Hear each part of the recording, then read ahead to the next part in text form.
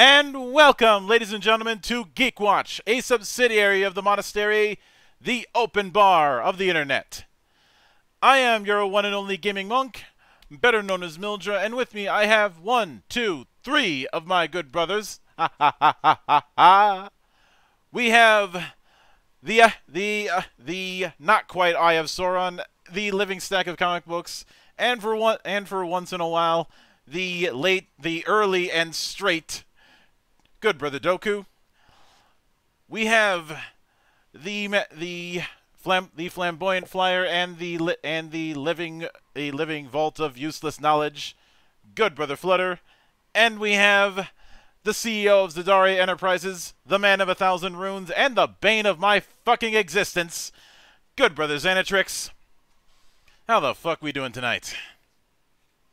Bring me my Moe crumpets. Oh God, he's still doing this. that should answer it for Doku. He's still completely fucking twacked. As for myself, it's been a weird day so far. Most of it has been spent asleep. Mm-hmm. Yeah, I've been good. Yeah, it's been good. Been a good day, so. So boy. So let's dispense with the preamble. This week we're doing another reconstruction, and this reconstruction has to deal with the most toxic entry into the MCU. Although in recent years, I'm not sure if I should be calling it the MCU. Because I hate to say it, but you're not wrong. That tends to be the case. But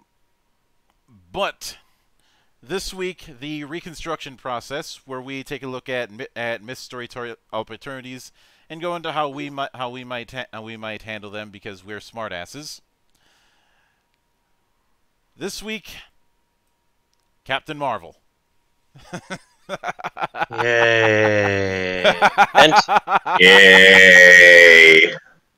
I'm gonna drink because kill me now before I get my Moe crumpets. No, there will be no killing yet.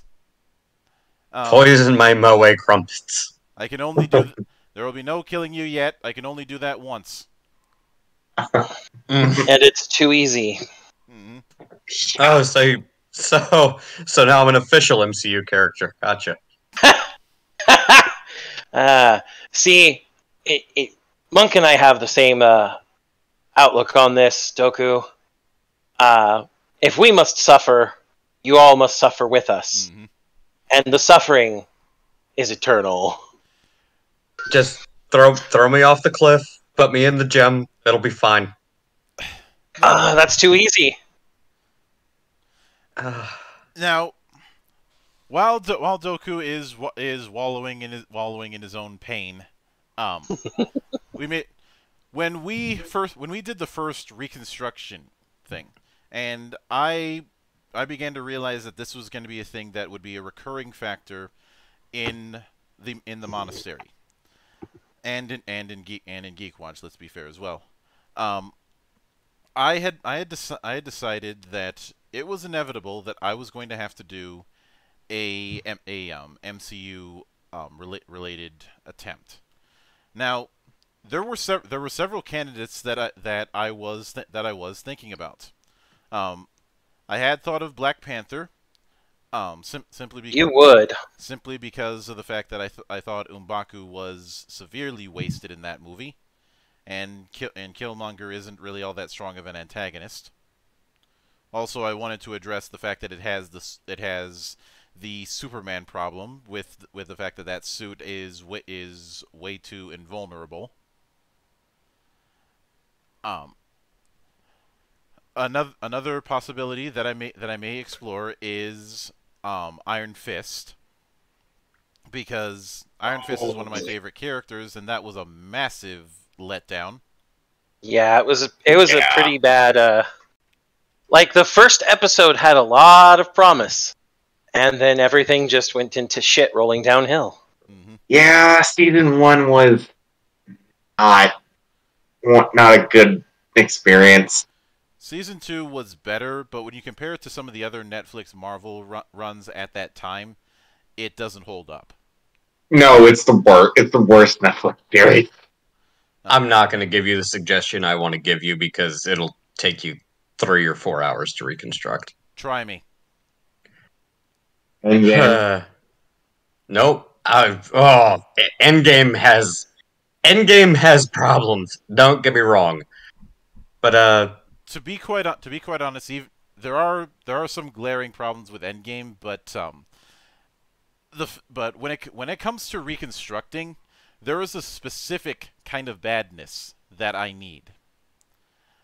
Yeah, try doing the Inhumans. To be honest, the Inhumans was dead on arrival. Yep.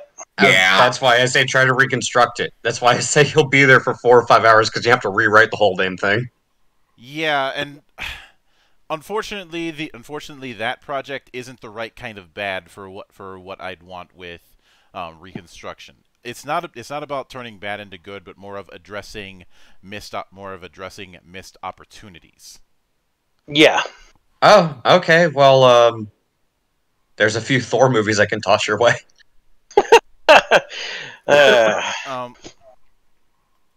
Yeah, I'm pretty sure you could, but unfortunately, they wouldn't be bad enough.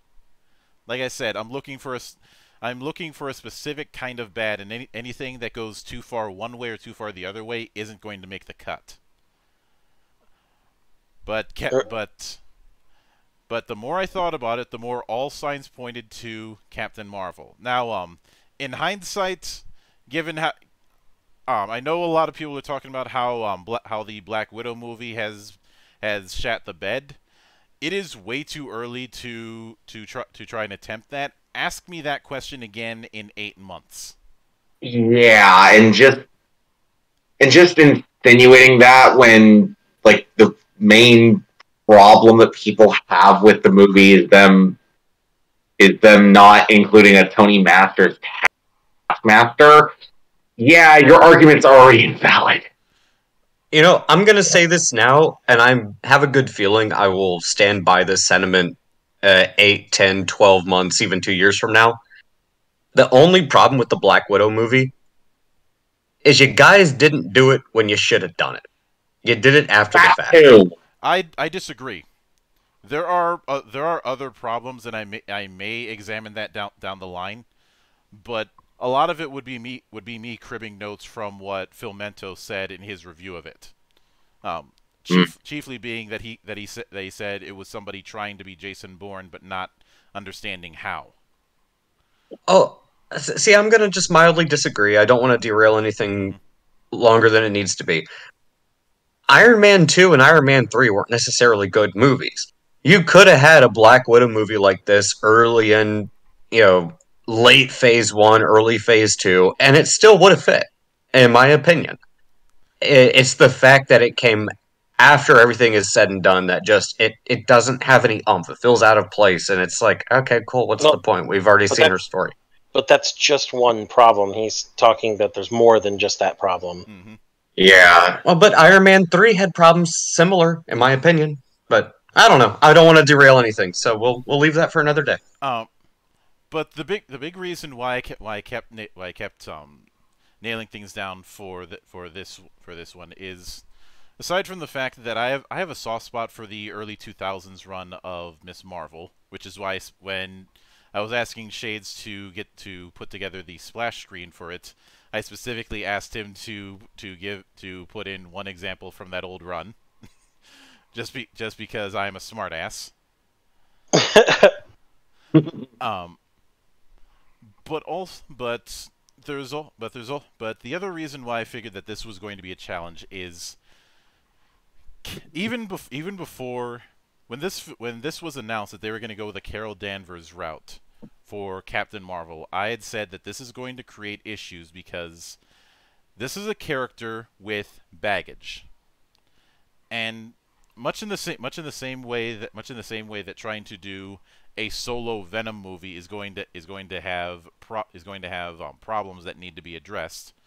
Granted, they addressed them all right in the film we got, but they still need to be addressed, and of course trying to do Venom the old-fashioned way creates other problems, which is why trying to do that approach with Spider-Man 3 was always going to have issues. There are several issues with trying to use this character as a centerpiece. The first is the fact that no matter how you slice it, Captain Marvel as a character is inexorably linked to Marvel's eternal dick measuring contest that is the Kree-Skrull War. Yep. The other big problem, and this is something I pointed out during that time when Marvel Comics was really trying to push Captain Marvel as their answer to Wonder Woman, is the fact that she has very rarely ever been a character that wasn't part of a group. Most of my time with her has been with some sort of organization, whether it be SWORD, whether it be the Avengers, or any other group that she's been in. And because of that, any rogues gallery that she has is not a rogues gallery by herself.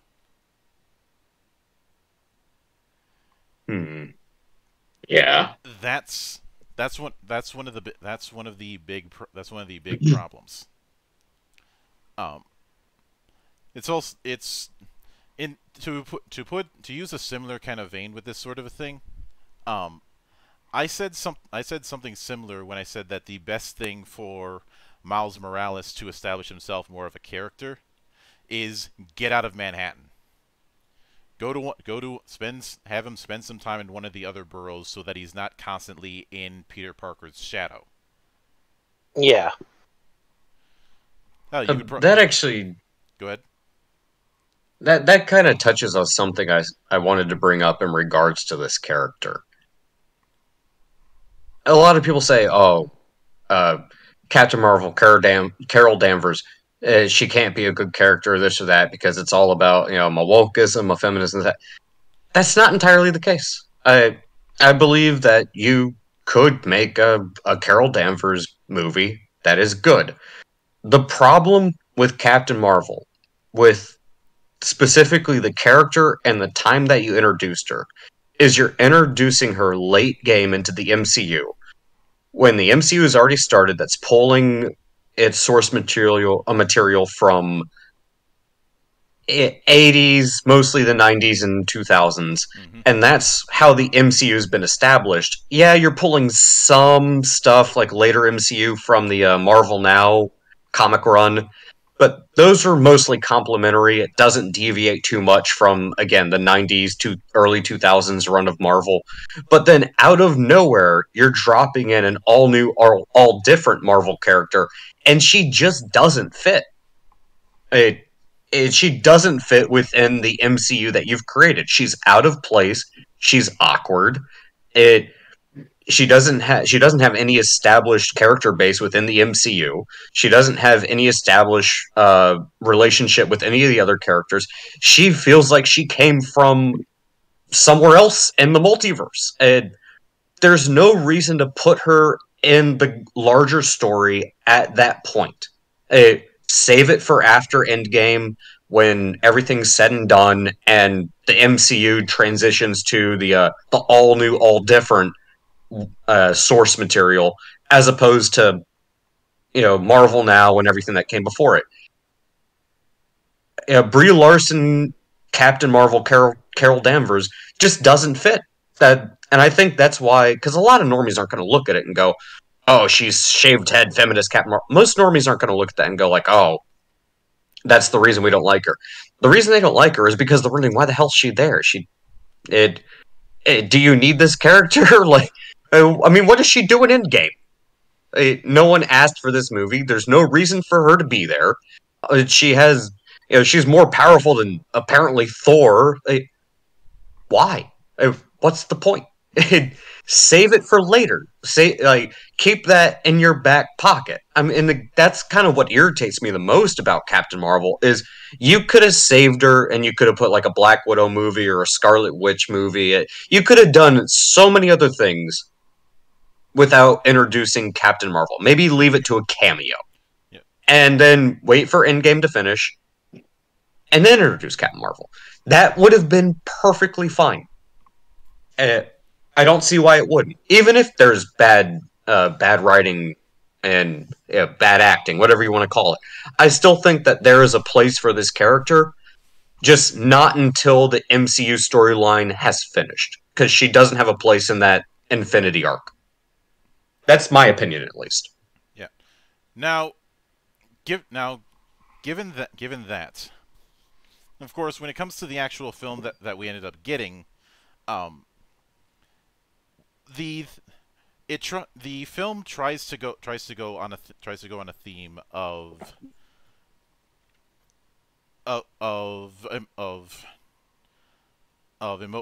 emotion versus rationality,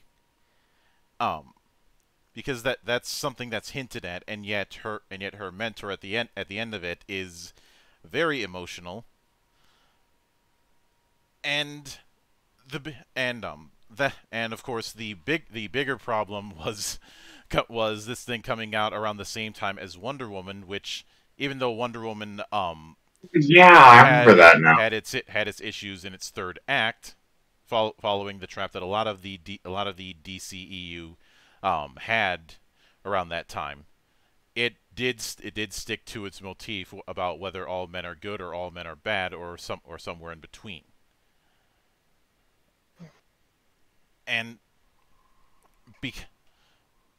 but the big problem with normally in these kind of sections, I would do a summary about the events of the original film, but there's not a whole lot that really happens. She's a member of she's a Kree soldier early on. Shit ends up happening. She ends up stranded on Earth in the 1990s. Meets up with Nick Fury. Ends up confronting the Kree. Things go downhill. Has a confrontation with her master. We see how Nick Fury got his lost eye in the dumbest way possible. Yeah, that was one of the few things that was actually spoiled to me about this movie, since that is one of the problems about this movie that I do have. It's like in Winter Soldier, you go with the whole route of the last time I trusted someone I lost an eye, and then you cop out with that. What? That was pretty bad. Like, I mean, I've seen some bad things in terms of long form storytelling, but wow, that's that one actually I think might take the cake. That's a pretty. Did they watch Iron Man 2? Did they watch Captain America Civil War? That's what you guys are gonna go with? It's just the butt of a joke? Like, okay, whatever, you do you. But yeah, and the rest of it is basically a means to set up her appearance in Endgame, which was going to come out in a few months. I think Endgame came out about 4 or 5 months afterwards. Yeah. I think it was like more like 3 or 4. Mm-hmm. I think it was fairly soon afterwards. Marvel. I think it was only like 1 quarter later, so I think it was like 3 or 4 months. Yeah, it was actually it was an entire month. That's even worse. Yeah, like a month and a half. That doesn't even give the viewers enough time to digest the character, let alone accept her as remotely part of the universe that you spent, I don't know, 10 years developing. Mm-hmm. I just have to say this as like a brief aside. putting Captain Marvel in, specifically Carol Danvers, Captain Marvel, in this late in the game really undermines not only Black Widow, but also Gamora and Nebula. Hey, those are two characters that have a fairly well-established lore within the MCU, and there's a decent amount of character development going on there.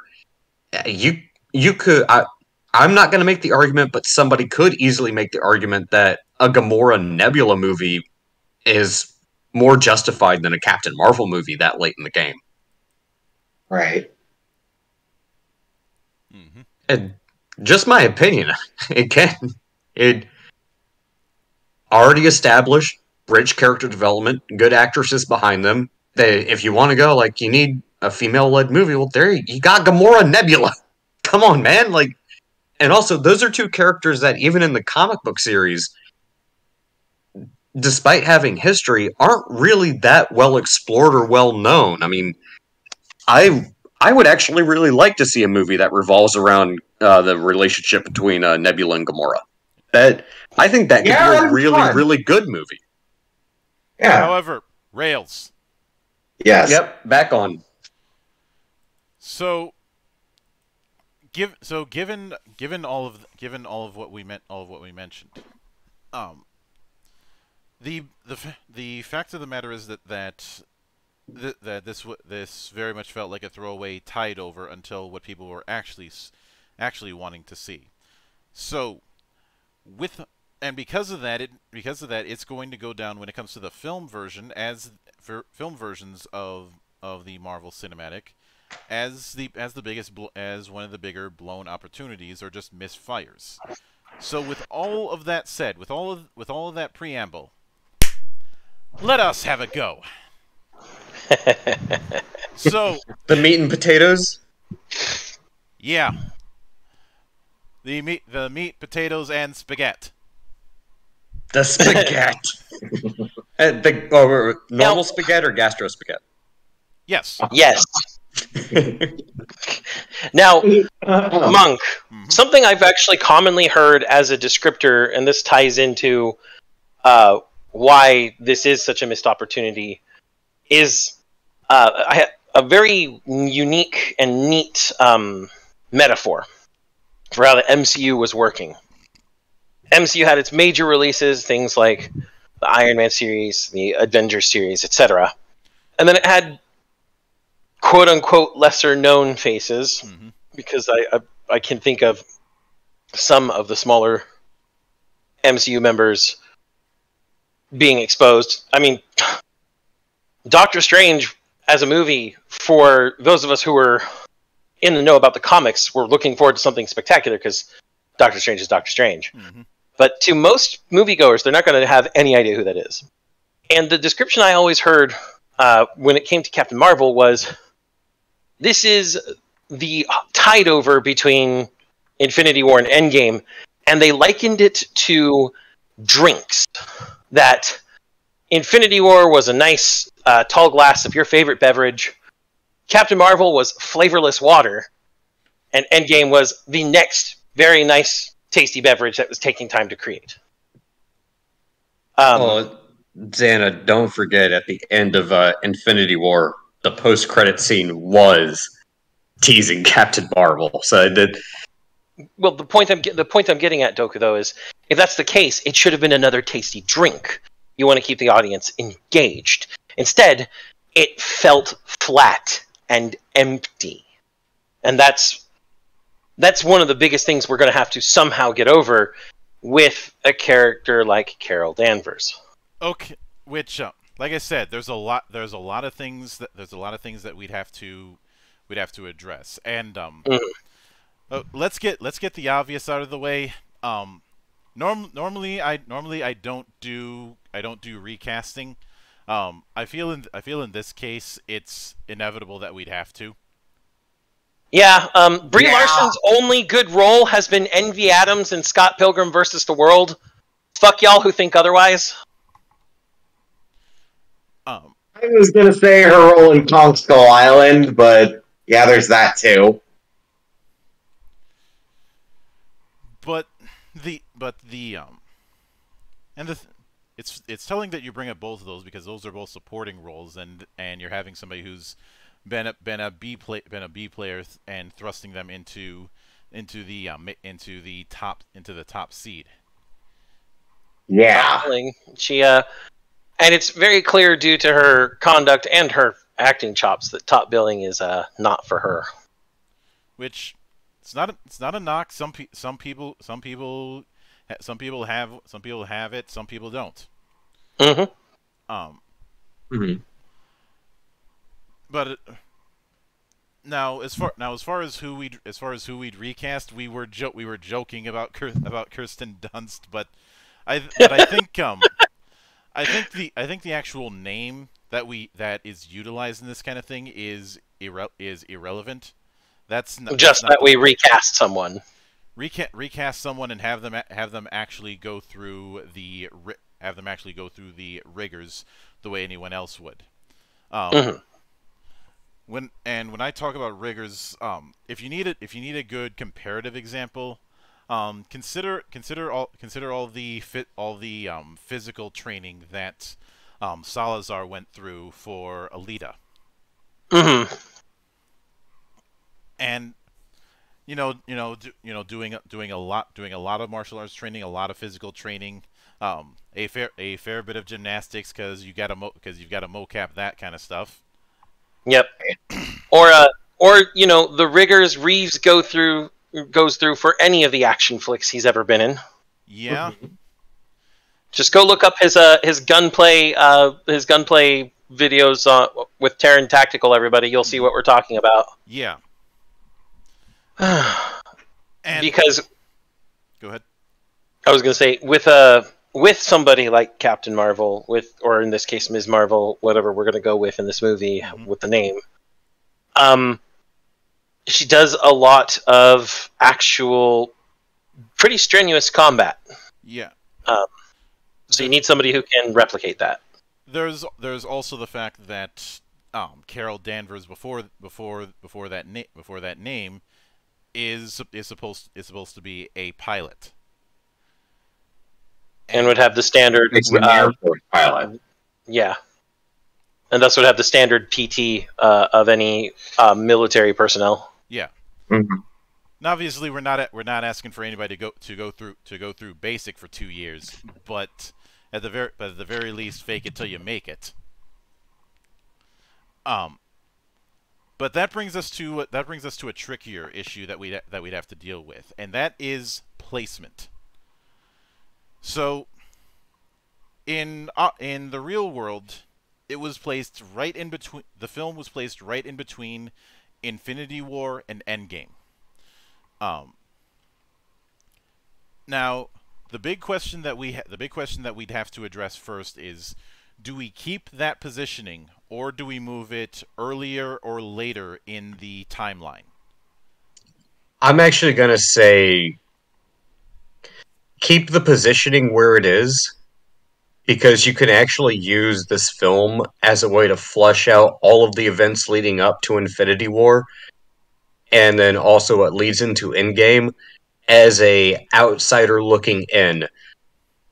But the caveat to that is going to be, this is not going to be a 90-minute film. It's going to have to be a 2-hour-long film. And you're going to have to address quite a few things. Not just what's going on with the Kree invasion of Earth, but you're also going to have to address the events of Guardians of the Galaxy, what went on with Thanos, and when he was going on his galactic rampage. You're going to have to touch on a lot of different things just to make it believable for the audience as to why didn't she show up when the Kree invaded Earth? Why didn't she show up during Infinity War? Quite like the Hest in Endgame. Where were you? What were you doing? I mean, those are a lot of questions that you're going to have to give answers towards, so that the audience, when they do see her appearance in Endgame, actually makes sense. That is a tall order. I'm not saying it can't be achieved, but that's actually the perfect type of thing you can do with this character, because she has been going around and like there is all this stuff going on. Like, and we've already established it with, again, the Guardians of the Galaxy, the Kree, what's going on with Thanos. We know that it's not just Earth that's under siege. Doku, So you're going around in circles. My point is, you can answer those questions using this movie if you do it the right way. But it's not going to be a short movie. Personally, I think that due to the abruptness of her appearance in Endgame, there were plenty of people who didn't go watch Captain Marvel, but did watch Endgame. Mm-hmm.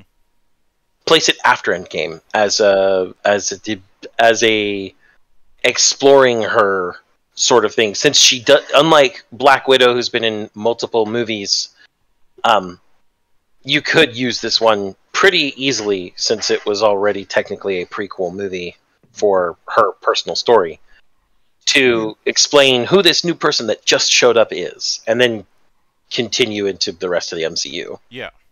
Now, that brings me to the other question. Since we are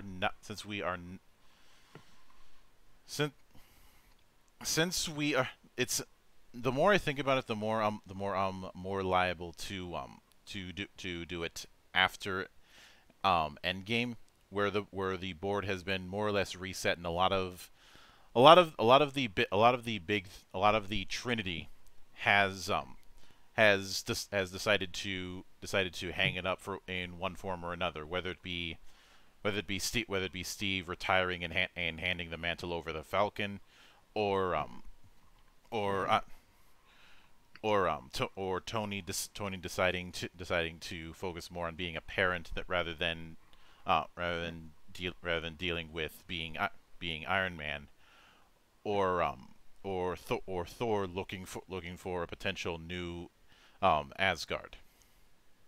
And as a bit of an aside, if we're doing this afterwards, the fact I'm going with the notion that just being around the insanity that the Guardians have to deal with, he is no longer fat, because Fat Thor was a fucking stupid idea, and I'm killing that dead. If I had the time, I would insert some of the aspects of Drinker's fixing of Fat Thor into this, but that's beyond the scope here. Although he did a really good job with that version of Thor. Actually, that version of Thor was pretty funny. I did like it. I'm not gonna lie. Yeah, but I'm only. It doesn't fit. I know.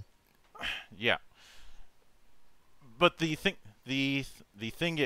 is, if we're doing afterward, would the angle that we should be taking with is that now that Thanos is dead, and who knows what has happened to the Infinity Stones, if they're even still around, should we go with the idea that with that out of the picture, that the Kree are considering their invasion of Earth? That's actually the reason I don't like the idea of putting the first Captain Marvel movie. Like, a follow-up, sure, but the first one I don't like having after Endgame happens, because yes, Thanos is a thing, Guardians of the Galaxy is a thing, but you have a perfect opportunity to establish the Kree, not how they were in the first Guardians of the Galaxy, but as a legitimate galactic threat, because the Guardians didn't establish the Kree as a threat the same way that the Chitauri were in the first Avengers movie. Which is why I'm of the mindset. The more I think about it, the more I'm of the mindset of doing this after Endgame instead of in between Infinity War and Endgame. But doesn't it seem a little bit jarring to have the Kree just come out of nowhere as the new galactic threat with only the Guardians? That's not my plan. the reason I'd be doing this kind of thing is I would be using this hypothetical film as the setup to what would be the next Avengers movie that is loosely inspired by Secret Invasion. So I still feel like you should have it introduced before Endgame. I would not advise that, simply because everybody's mind is going to be on Thanos at that time. You're double dipping. You already have one existential threat in Thanos, and then you're going to try and introduce another in. Oh, I'm not saying make them, the big. I'm saying you should introduce it and have it sitting on the back burner, because the only thing we got in regards to the Kree was the first Guardians of the Galaxy movie. Like, nobody even go ask any MCU fan who doesn't know anything about the comic books, let alone Secret War, Secret Invasion. They don't know who the hell a Kree are. It's still too crowded to do it in that. I was always of the opinion that when it came to, since Infinity War and Endgame are essentially one movie split into two parts, or one story split into two parts, it should be done the way certain events were done back in the day, like say Days of Future Past, where all the separate lines around when that event was going down were suspended and then reactivated after the event. But see, now you're going to have the problem of build-up in terms of all these characters are going to have at least one more movie just to introduce the threat of the Kree, so we can build back up to that next team-up movie where the Kree are now the next Thanos. Go ahead. I was going to say that's how the MCU has always worked. So yes, you're going to have that issue, because that's going to be the issue whether you put Captain Marvel prior to Endgame or after. In addition, Captain Marvel can be used as the touchstone, the foundation for introducing both the Kree and the Skrull, because God knows no Fantastic Four movie is ever going to introduce the Skrull properly. No. But that's kind of my point, though, is why I think the first Captain Marvel movie should still take place after Infinity War, but before Endgame. And I do think there should have been one or two movivies in between there as well, just to kind of pad things out. We don't have that luxury. We just have this one movie, and I'm putting my this is one of those cases where I'm putting my foot down. We're going afterward. All right, fair enough. You are the monk of the monastery. Just because if we keep going about this route, we're going to be going around in circles and we're not going to get anything done. It'll be like delegating in New York City. Fair enough. I'll drink to that. For the record, that is not a current year politics joke. That is a 1776 joke. Yep. Because we do not abstain courteously. We just say fuck off. Ironically enough, that's actually how we get things done. But because of that, now this is where the other big complication that has to be set up is when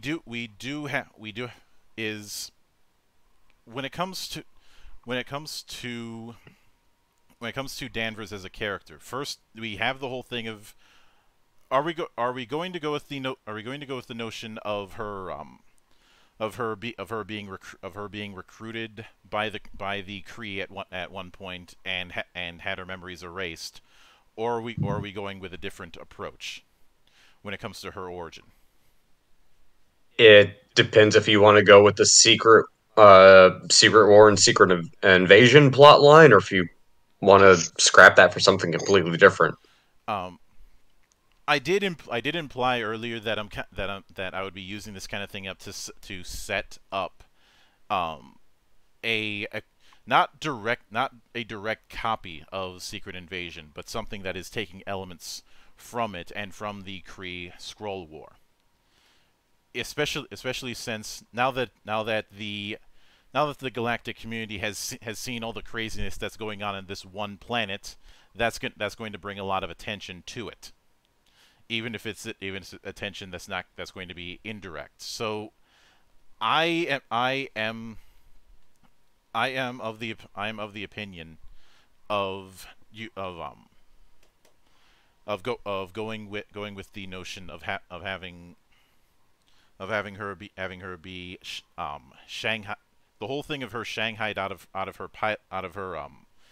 her pilot seat during a test flight and getting taken in by the Kree.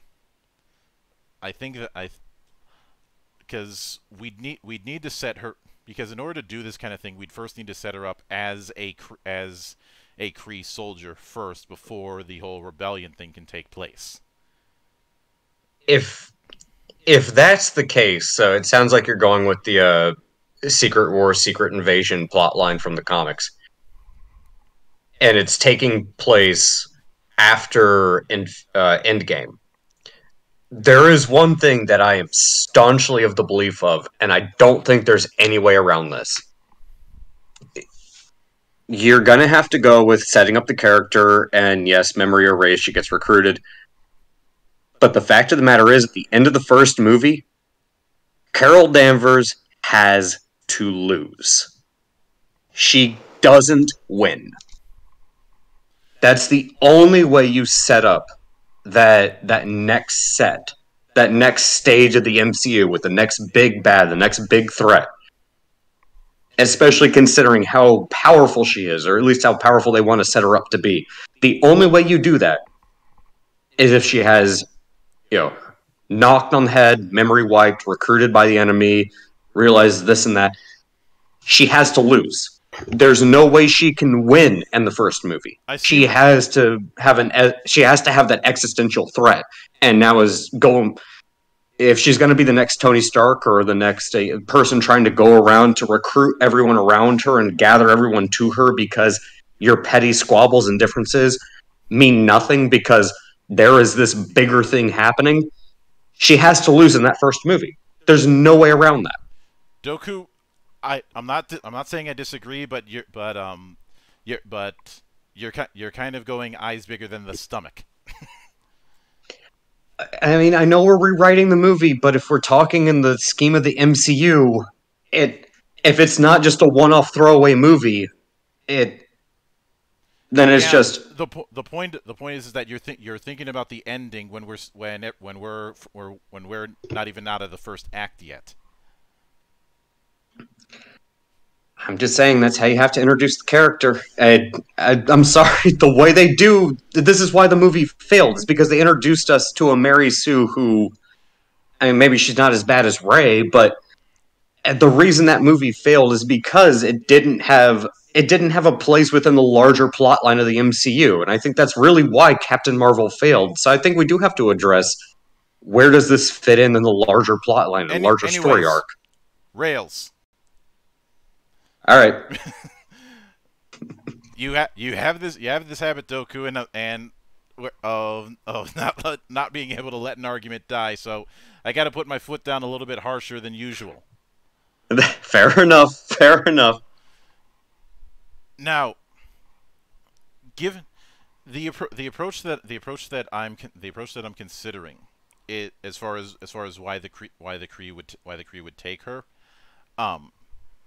is there's a couple approaches that I can see going with. The serious approach is because of the fact that they believe that the Skrull are also putting their own feet within Earth, that they took her assuming that she was a Skrull. That's one approach. The other is the classic know your enemy kind of thing, so that they'd have an agent on Earth when the time came. Trying to take a page out of their enemy's playbook. Mm-hmm. Right. Now, the Kree were. Remind me, were the Kree fairly well versed at identifying who was a Skrull and who was not? From what I recall, not really. then her being taken because they suspect her of being a Skrull because they don't understand humanity in the first place makes more sense. Yeah. The act of taking her to be a double agent instead would imply that they already knew she wasn't a Skrull. Mm-hmm. And if they don't have the ability to separate Skrulls from humans fairly effectively, it makes more sense to go, she acts kind of weird. Maybe she's a Skrull. Let's take her. The Kree have always had a bit of a scientific bent to them. Mm. Well, now granted they're just as asshole-ish as the Skrull, but they tend. Yeah, but go ahead. I was gonna say, but much like the Knights Templar, they think they're actually doing good and justify everything. Yeah. Not exactly helped by the most infamous villain when it comes to the Skrulls being referred to as the Accuser. Mm-hmm. And going around with a big ass warhammer. Mm-hmm. I still have a lot of issues with that depiction of the Kree because it's not accurate to the source material, but that's a different topic. Don't get lost in the weeds, Doku. But, Xana, for what you were saying, the Kree actually were...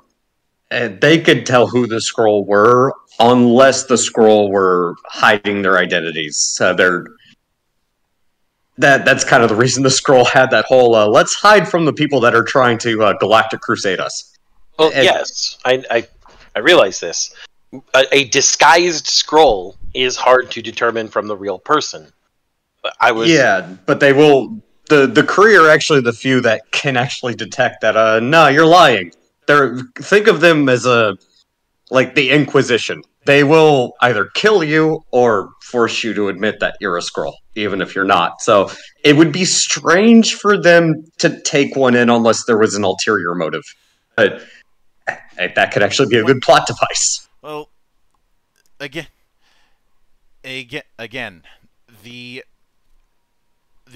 the big issue is that no matter if we're keeping relatively to what we have to work with, we have to have some means of them taking in a human.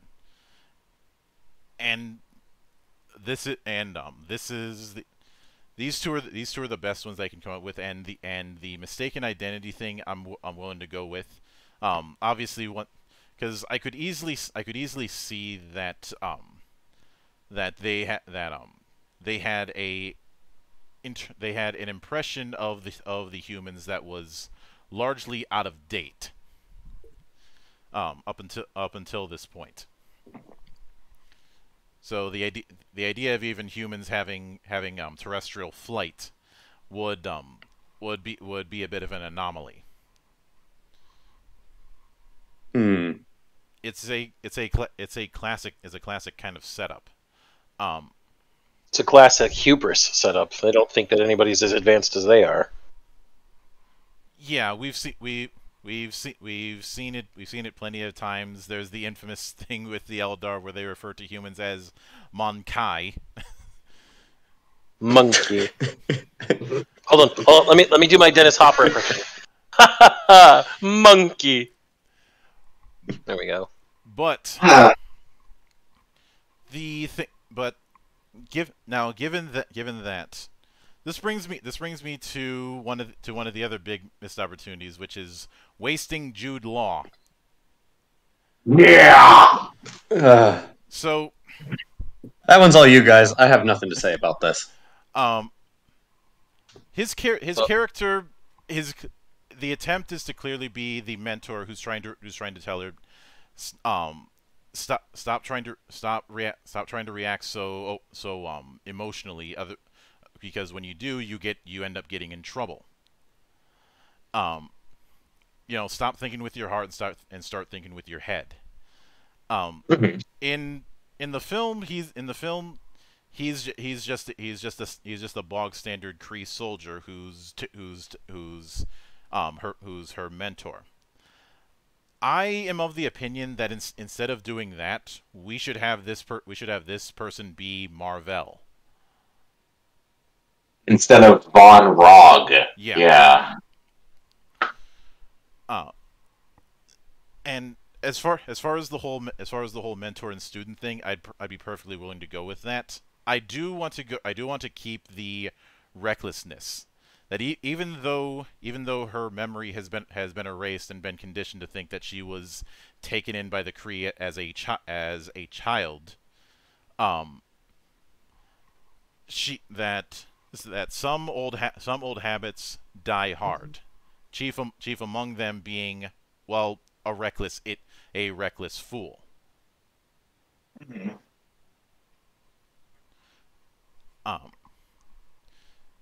And the big reason that I'd want to go with this is when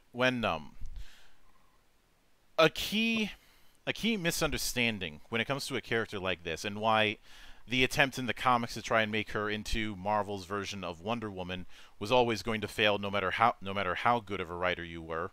In fact, yeah, you'd have to be. I don't even think the best damn writers on the planet could make that work, for one simple reason. The way Marvel has written characters since the 70s doesn't allow for it.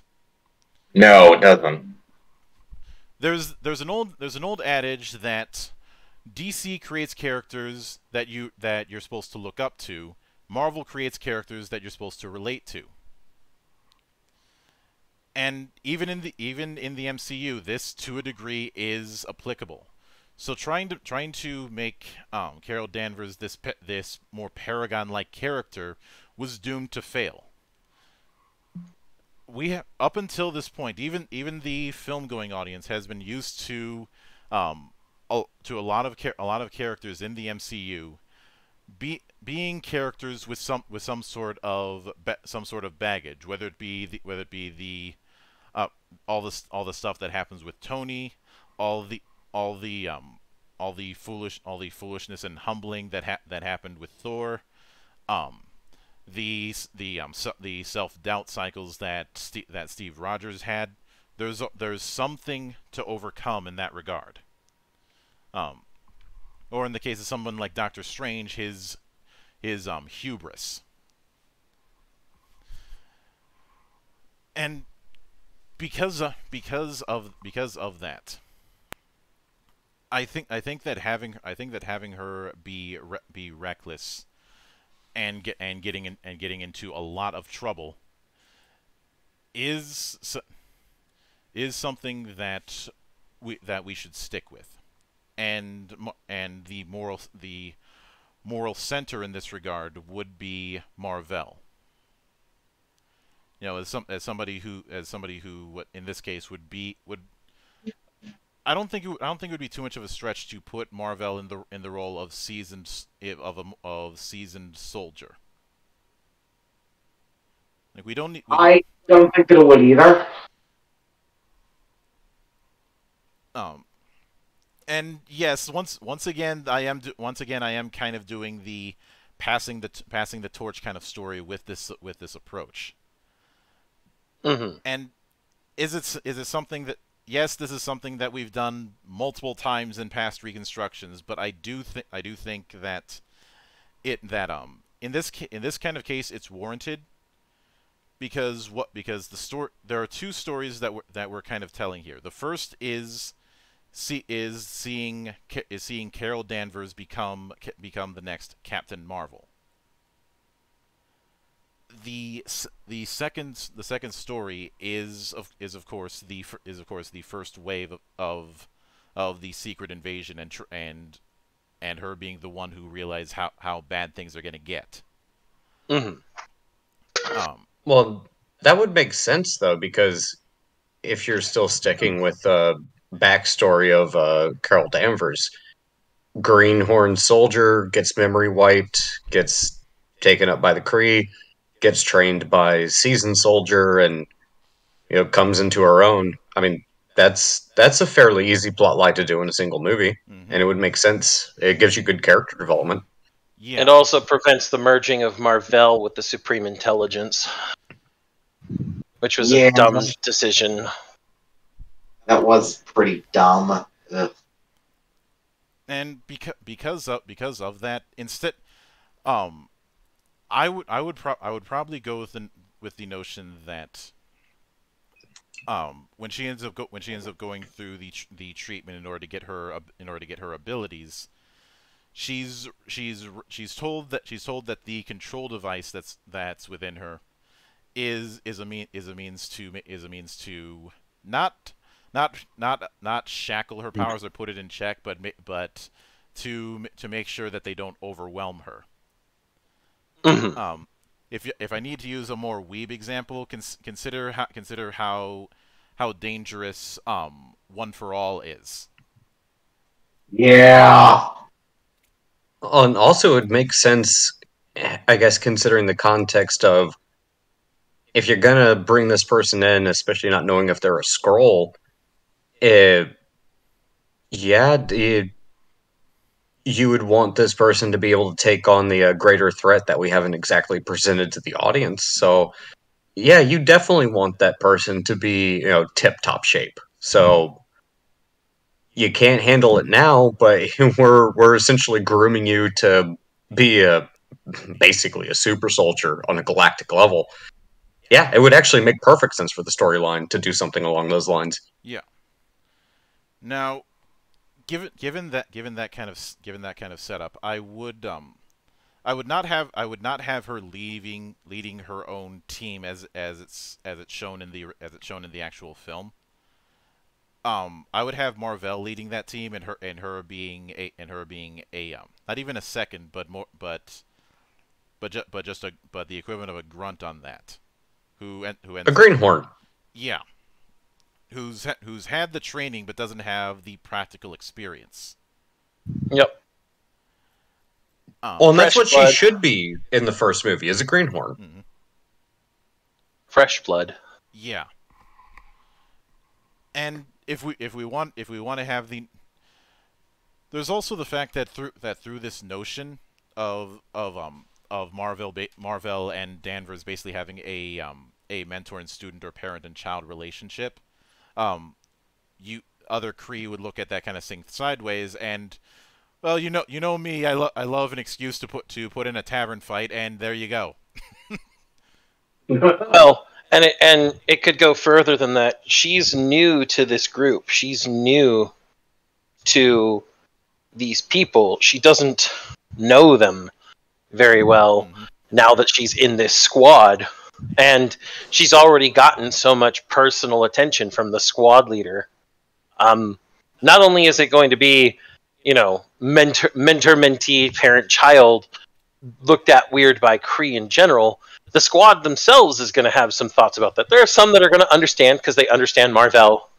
Like, oh yeah, Marvel's a cool guy. Marvel likes to make sure that the most vulnerable around us can keep their own so that they don't die on the battlefield. And then there are going to be those who go, why does she get all the fucking attention and not me? And that's going to lead to further instigation and internecine conflict.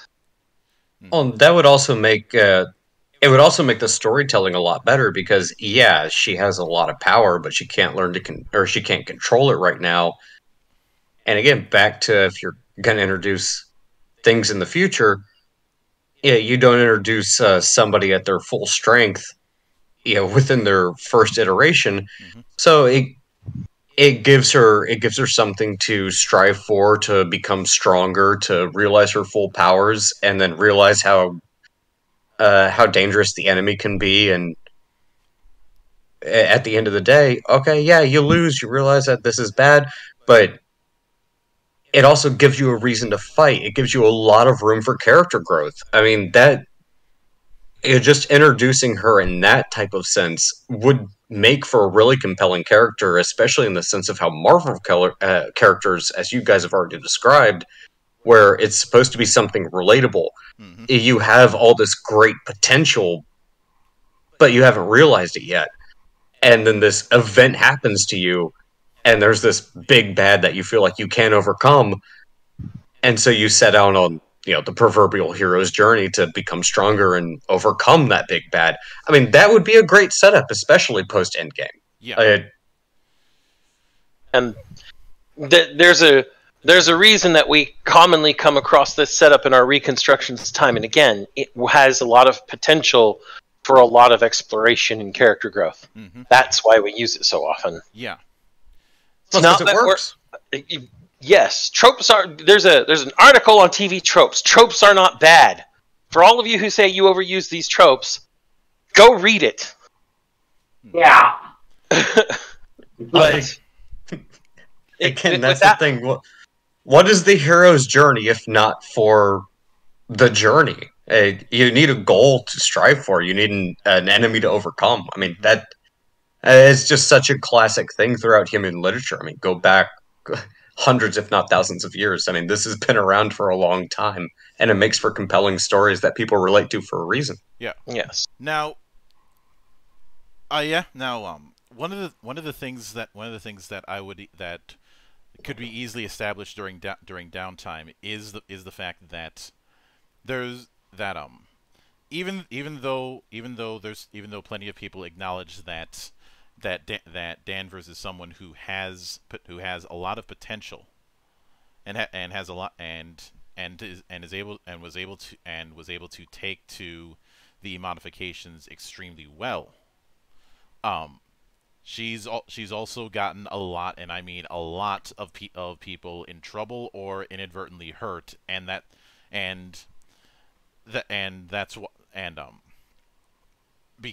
because of that, there's been plenty of fights, but there's been plenty of instances where in her experience where a fight has happened and she's ended up having to get lectured by Marvell. So we're giving her Superman syndrome at this point, afraid to break a world of cardboard. I'm not going with that. It's more of her recklessness has gotten a lot of people in trouble, and yeah, I will admit that I was tempted to set up some kind of scene where she tries to do the biggest blast she can with her hands and ends up getting the noisy cricket treatment. You really like noisy cricket scenes, Monk. I've always liked the concept of powerful but very volatile kind of equipment. It's an easy gag to utilize, and it's a reliable gag to utilize. So you like plasma weapons from the Warhammer 40,000 universe? Gotcha. As long as you can get some sort of physical effect that isn't just you explode. So melta-pistols? I do like the sound Rails, Toku. but rails. But the point is, if we can't do the whole knockback, we can just have it be collateral damage. Almost gets her crushed. Because she's not paying attention to what she's blowing up, and it all starts coming down around her. Yeah. Well, another approach you could take is that, I mean, if you're comparing her to her peers, even though if we're going with someone like, Carol Danvers, Captain Marvel, even being restrained, she is just that powerful, and she thinks her peers are going to be able to keep up with her, that she thinks, well, they can keep up with her, so she ends up exerting herself and they can't, and it results in bad things happening, maybe people dying, and maybe that gives her a bit of a complex or something to overcome. I mean, there's always that possibility as well. Well, the problem is with the introduction of Marvell as her mentor and him being very, very willing to lecture her, she'll have an understanding that her powers are not like, the other power that the Kree have, and that she needs to keep in mind that these people around her may not be able to take what she can. But if she's reckless, doesn't that present a perfect opportunity for her to actually be not just lectured, but actually severely reprimanded? And it's like, look, you're not like everybody else. You can get the same effect by her being completely thoughtless, rather than thinking people can keep up with her. Just forgetting the fact that they can't is different. Mm-hmm. In the heat of battle, she doesn't even think about it. She just reacts because she's recklessly impulsive. And in doing so, majorly harms and or possibly kills other people that she shouldn't be. And that gets her the same it gets you the same effect with a subtly different cause, but that subtle difference is immeasurably huge in the grand scheme of things. No, fair enough. And I was just thinking it would be... I know this is kind of very twisted, but I like to tell very dark stories. Well, If someone was just, oh, hey, I'm not realizing how strong they are by comparison to their peers, hey, let's go get the bad guy, and then accidentally ends up, injuring or killing their comrades, and then has to walk with that baggage, realizing like, oh yeah, I'm not like everybody else. well, if we really wanted to give Carol Danvers even more baggage, we would just reenact her storyline with Marcus in the alternate Earth. Let's not and say we did. I don't want to think about that later. What was that, Flutter?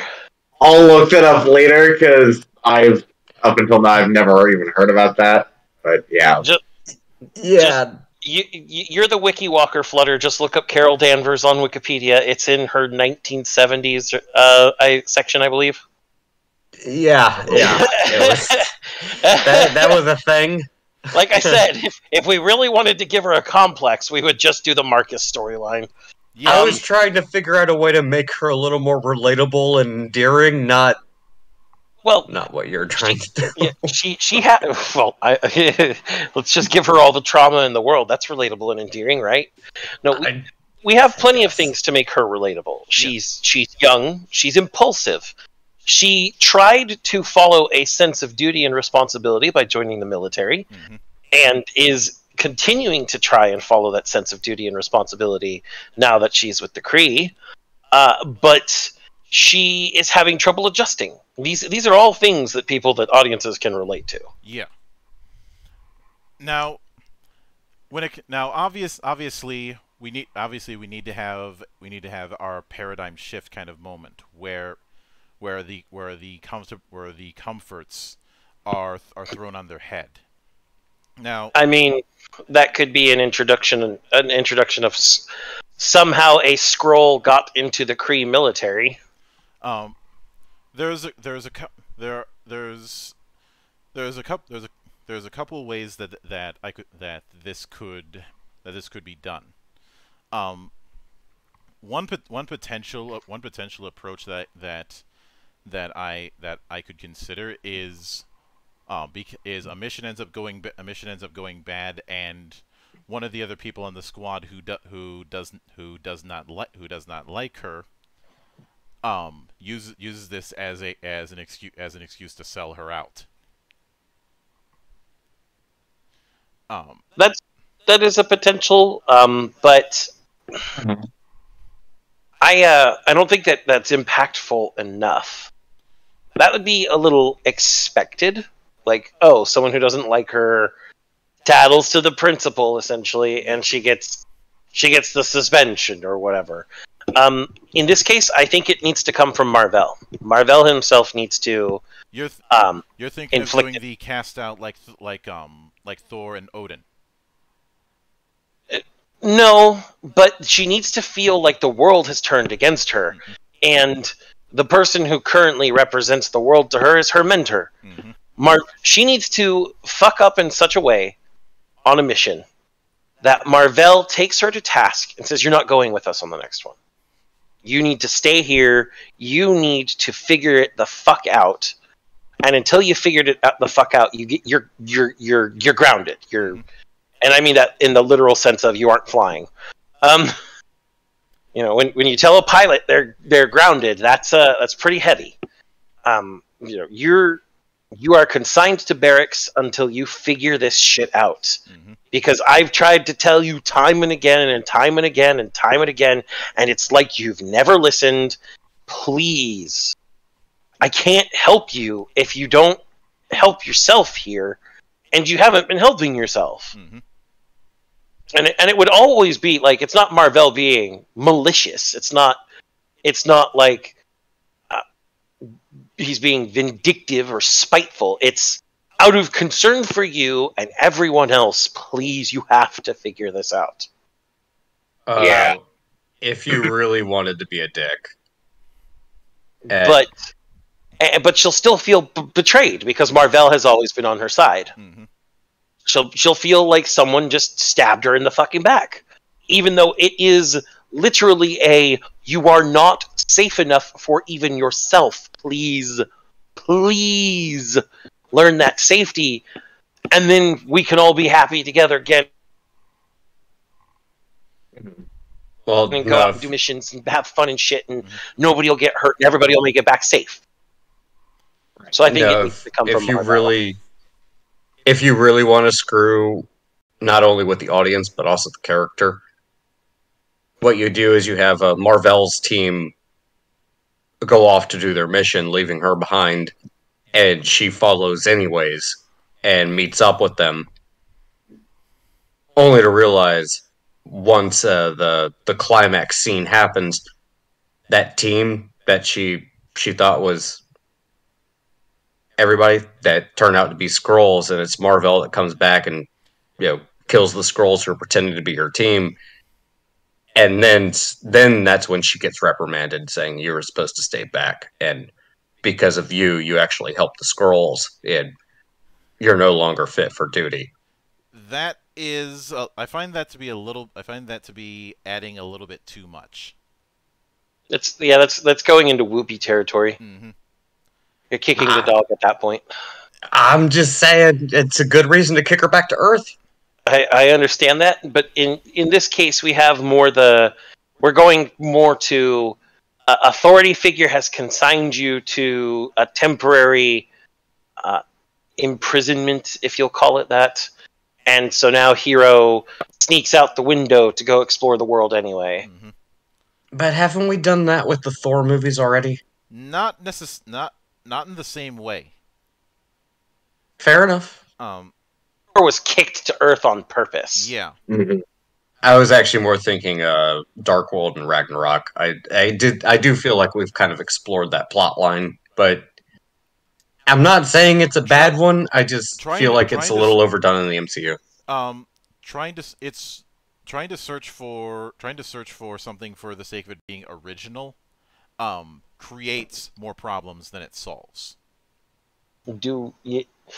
Being original is nice and all. There are plenty of original ideas we are implementing here, such as the fact that Mar-Vell is his own character now.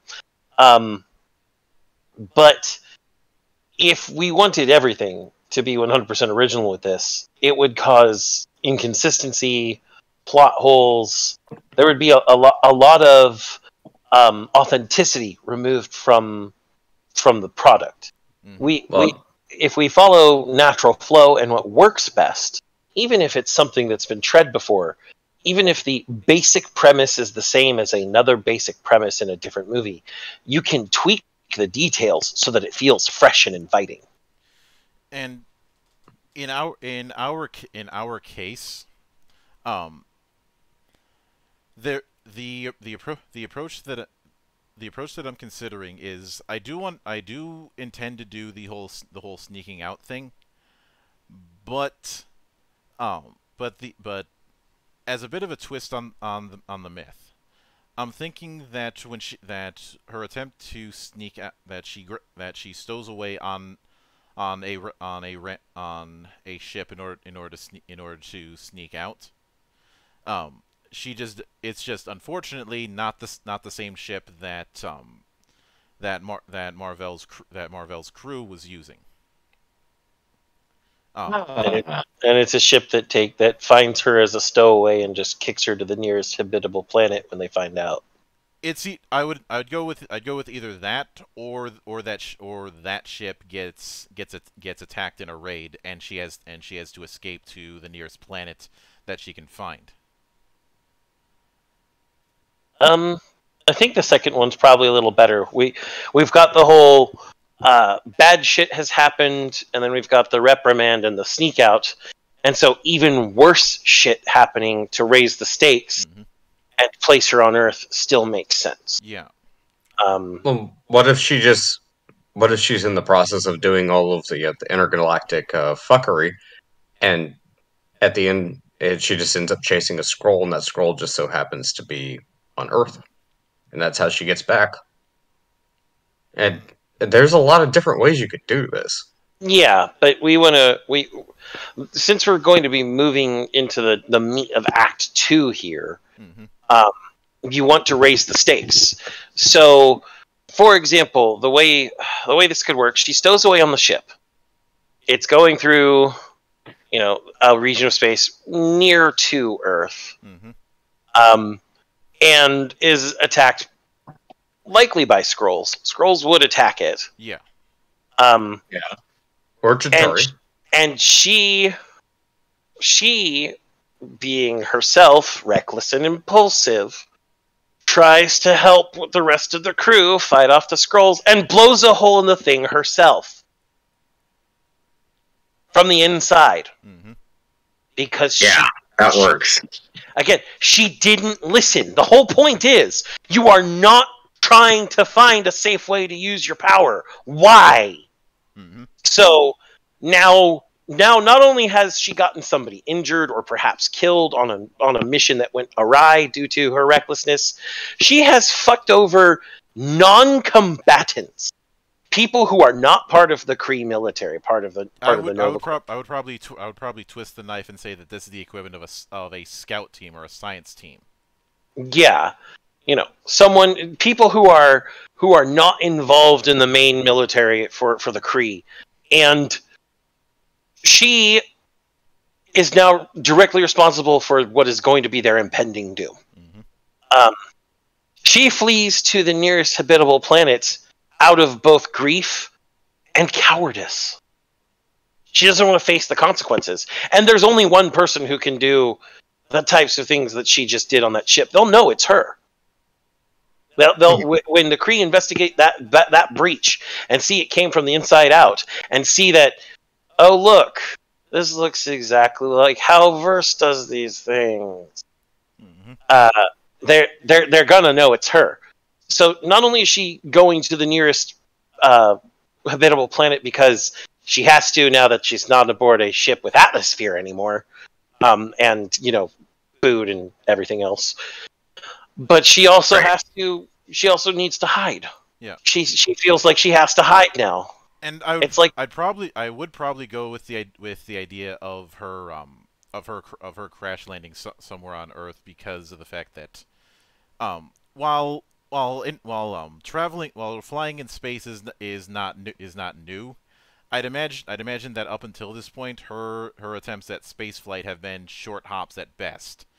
This idea of let's say that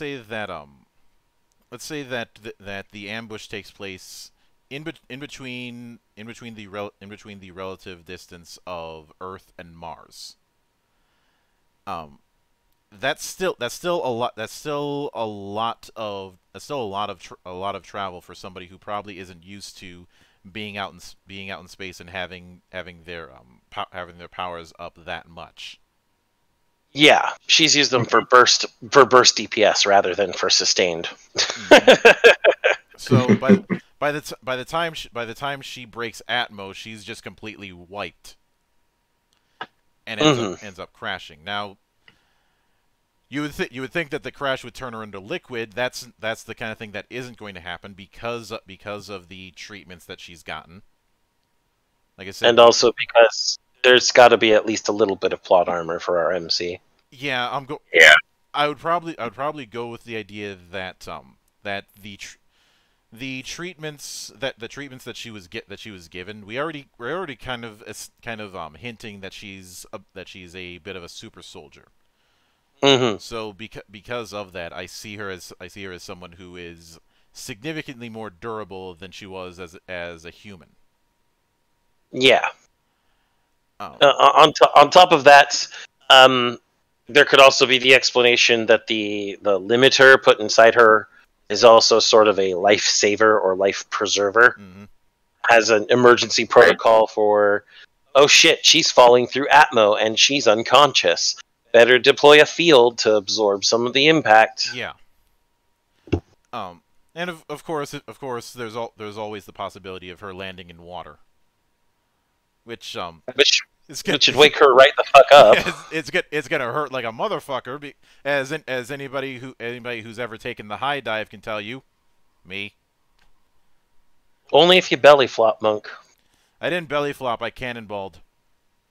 And that doesn't hurt that much. Yeah, that much. Coming from the guy with a pain tolerance so high he calls a broken wrist a 2 on the Bane scale. Mm-hmm. That's like somebody who lives in Memphis telling me that their cooking isn't that hot. Isn't that hot? Fuck off. Hey, Rick wasn't here to do it, so I had to. Yeah. But the point is through this kind of setup, she ends up coming across a I'm not gonna say a full-on city, but a bit of a small town, a medium-sized city. I'm thinking just using areas that we know. I'd say I keep thinking of say Duluth or someplace of that size, not one of the big U.S. cities. Yeah. And of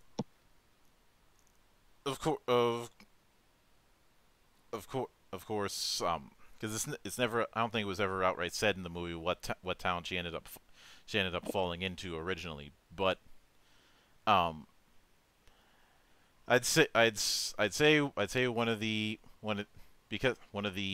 of her first instincts is to try and get a change of clothes that isn't going to be as conspicuous. So there's two ways we can do this. We can do this the hobo route, i.e. stealing from a shop, or we can do this the Terminator 2 route. There's a third way we can do it. And depending on how rural the area she's in is, she can steal it from someone's clothesline. Because is this still taking place in the early 60s? Is that what we've established? In the original film, it was in the 90s, not in the 60s. Oh, yeah. Well, I'm sorry, I'm thinking the comics. My bad, guys. Okay, so is this still taking place in the 90s? There were still clotheslines and wash lines then. There's still clotheslines and wash lines now. Yeah, I'd say that it'd be applicable, because I'm pretty sure, but at this point her mindset is just keep a low profile of it. Eventually the stuff on the suit will end up getting tracked, and somebody from the Kree will show up, and whatever happens after that happens. Yeah, but I think the reason that she would go the whole taking from people's clotheslines route is the same reason that she's fled to this planet in the first place. Mm-hmm. It's all about that word there, fled, fleeing. She is a fugitive. She can't go to any of the shops here because, well, she doesn't have their currency, and she'll know that. Mm-hmm. And she can't do the whole give me your clothes thing because, well, she's trying to keep a low profile so that she is both not accosted by the local people of this planet and not found quicker by the Kree. Yeah. So stealing clothing makes more sense. I will admit that when I visualize what sort of town that she fell into, I keep thinking of some sort of coastal town. Whether it be someplace in Maine, whether it be someplace in Washington, someplace that has a healthy fishing culture. I actually imagined her falling into the Mediterranean Sea. If we want to go with the Med, we can go with the Med as well. The point is we need for what I have planned next, we need some sort of docker culture. Well, again, in the Mediterranean Sea, and any of the coastal cities there is pretty. Dude, she's a pilot dropper in Alaska. Just saying. Just saying. I know I'm an asshole. Also, I gotta. That is going to be my last statement for the night, though, because I gotta bow out, guys. So all have right, fun. man. Stay frosty. Peace out. All right. Later, everyone. But as tempting as it would be to put it to go all the way up to Alaska, who the hell is going to be hanging up clotheslines in fucking Alaska? No one. No. Which is again why I said the Mediterranean. It's nice and warm and sunny. Yeah. So Greece or Italy, somewhere around there. There's actually a lot of the coastal cities around there still have a pretty big dock culture, because they're all big on seafood. So, anywhere in the Mediterranean like that would work. Yeah, if for budget reasons we have to film in the U.S., I'd go with someplace in Maine. Yeah, you could do that, but there's going to be less clothesline culture in Maine. I was thinking either Maine or someplace on the coast in Washington. Again, Washington would probably be better. It would probably be better that way then. Yeah. Even with the rain, there are still people who sometimes put their wash out on clotheslines. So again, that could be done. Again, the whole point is because I could after trying to set, you know how I've mentioned I like a good tavern fight, and previously they did the whole thing of her taking down a straw man version of somebody, asking her to smile as some sort of take that because I am woman, hear me roar. I'm doing something close to that, but we're actually going to make sense. You mean it's not going to be a ham-fisted attempt at politics? What ends up happening is she ends up going into a pub.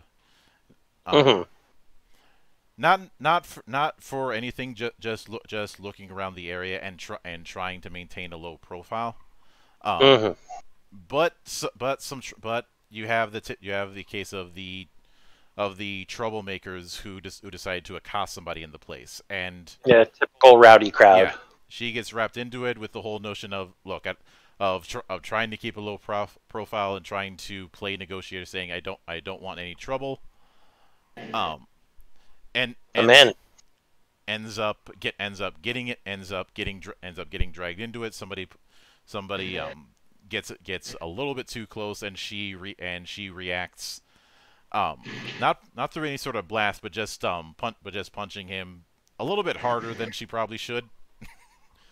Yeah, sending him across the room. Yeah. If we have to do the cut of somebody flying outside of the place, that'll work as well. What I have nicknamed the Dragon Pow because I'm one of the few people who remembers King of Bandit Jing. I've probably dated myself by referencing that anime, but I don't care. Because everybody could use a Kier Royale. Yeah. But the point is the head of the place sees how quickly they had taken care of that situation, and we can easily rationalize it that the rowdy bunch are the town troublemakers. And she offers her offers her a job as essentially as a bouncer. Yeah. And hey, if you do this, you can live in the upstairs loft, and I'll feed you. Yeah. And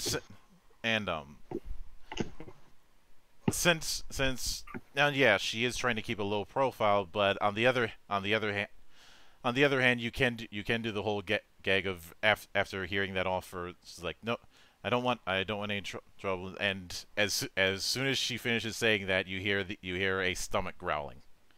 Uh-huh. Is it a well-worn cliche? Yes, but it also helps establish the point that yeah, you may want a low profile at the same time you gotta eat. You may want a low profile, but your body says, feed me.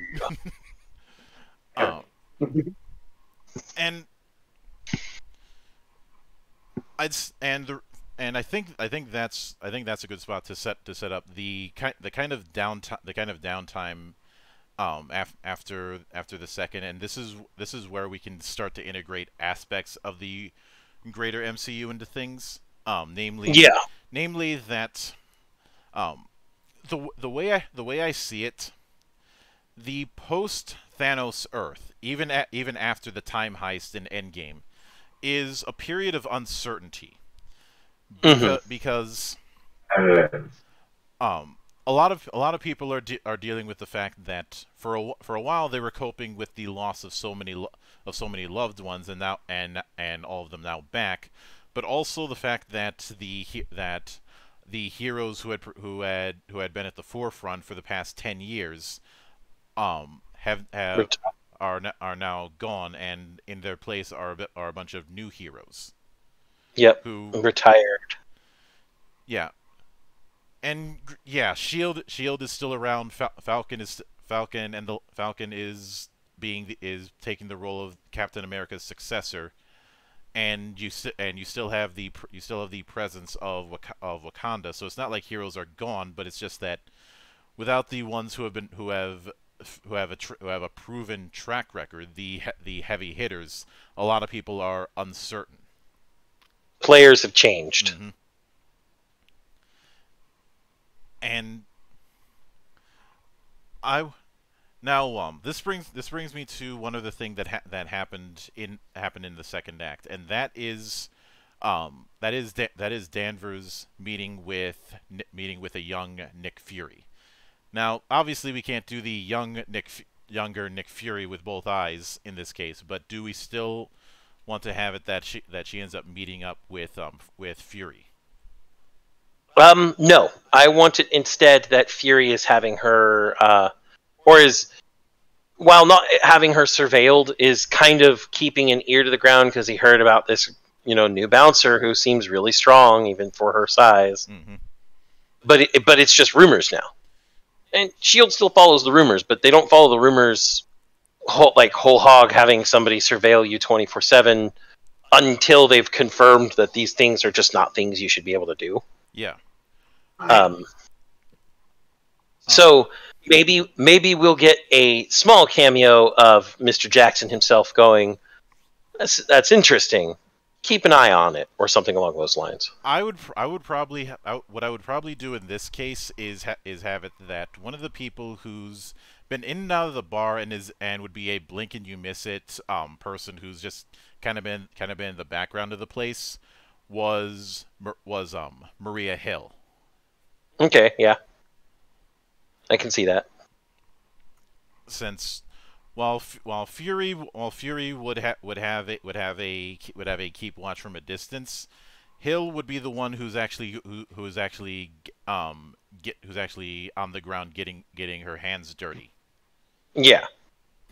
Now granted, plenty of times in the comics, Maria Hill has been a complete bitch, but I'm bringing her up here to establish her as a potential active face of S.H.I.E.L.D.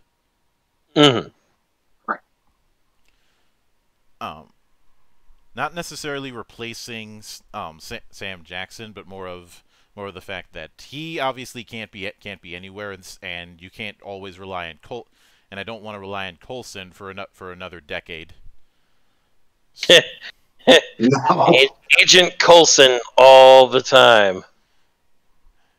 As much as I like Coulson, it would make a lot more sense for Hill to be in this particular area that's a little bit further off. Yep. Yeah.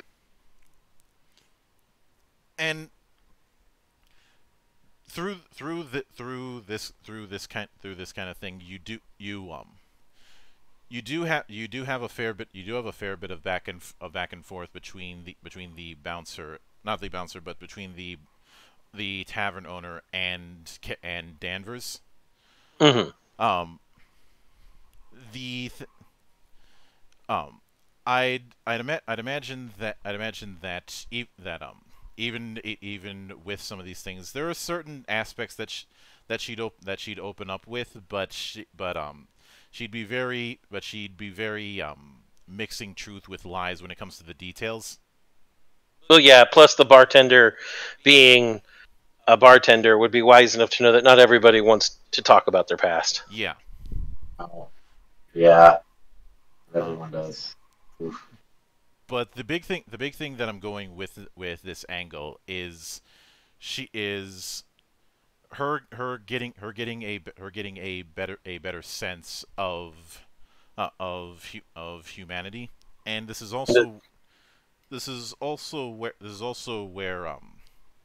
where there can be the option for some degree of humility, which brings me to one question. Mm-hmm. Would you have it that some of the mental conditioning would start to crack at this point? Well, her being back on Origin Planet and also seeing things that should be familiar to her and probably are familiar to her subconscious, Mm-hmm. would give her that sense of deja vu that could lead to the conditioning beginning to weaken. Yeah. Mm-hmm. Now, to be clear, mm-hmm. she's been in this place before, but she's not high up on the street. And it's not her time to go. Yeah. You.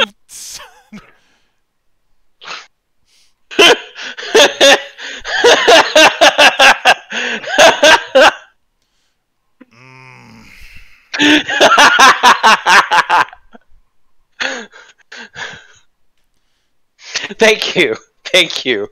You'll see me this Friday. Yes, I will. and everybody will be taking bets on how long it takes before we start fighting. Joke's on them. They're the targets.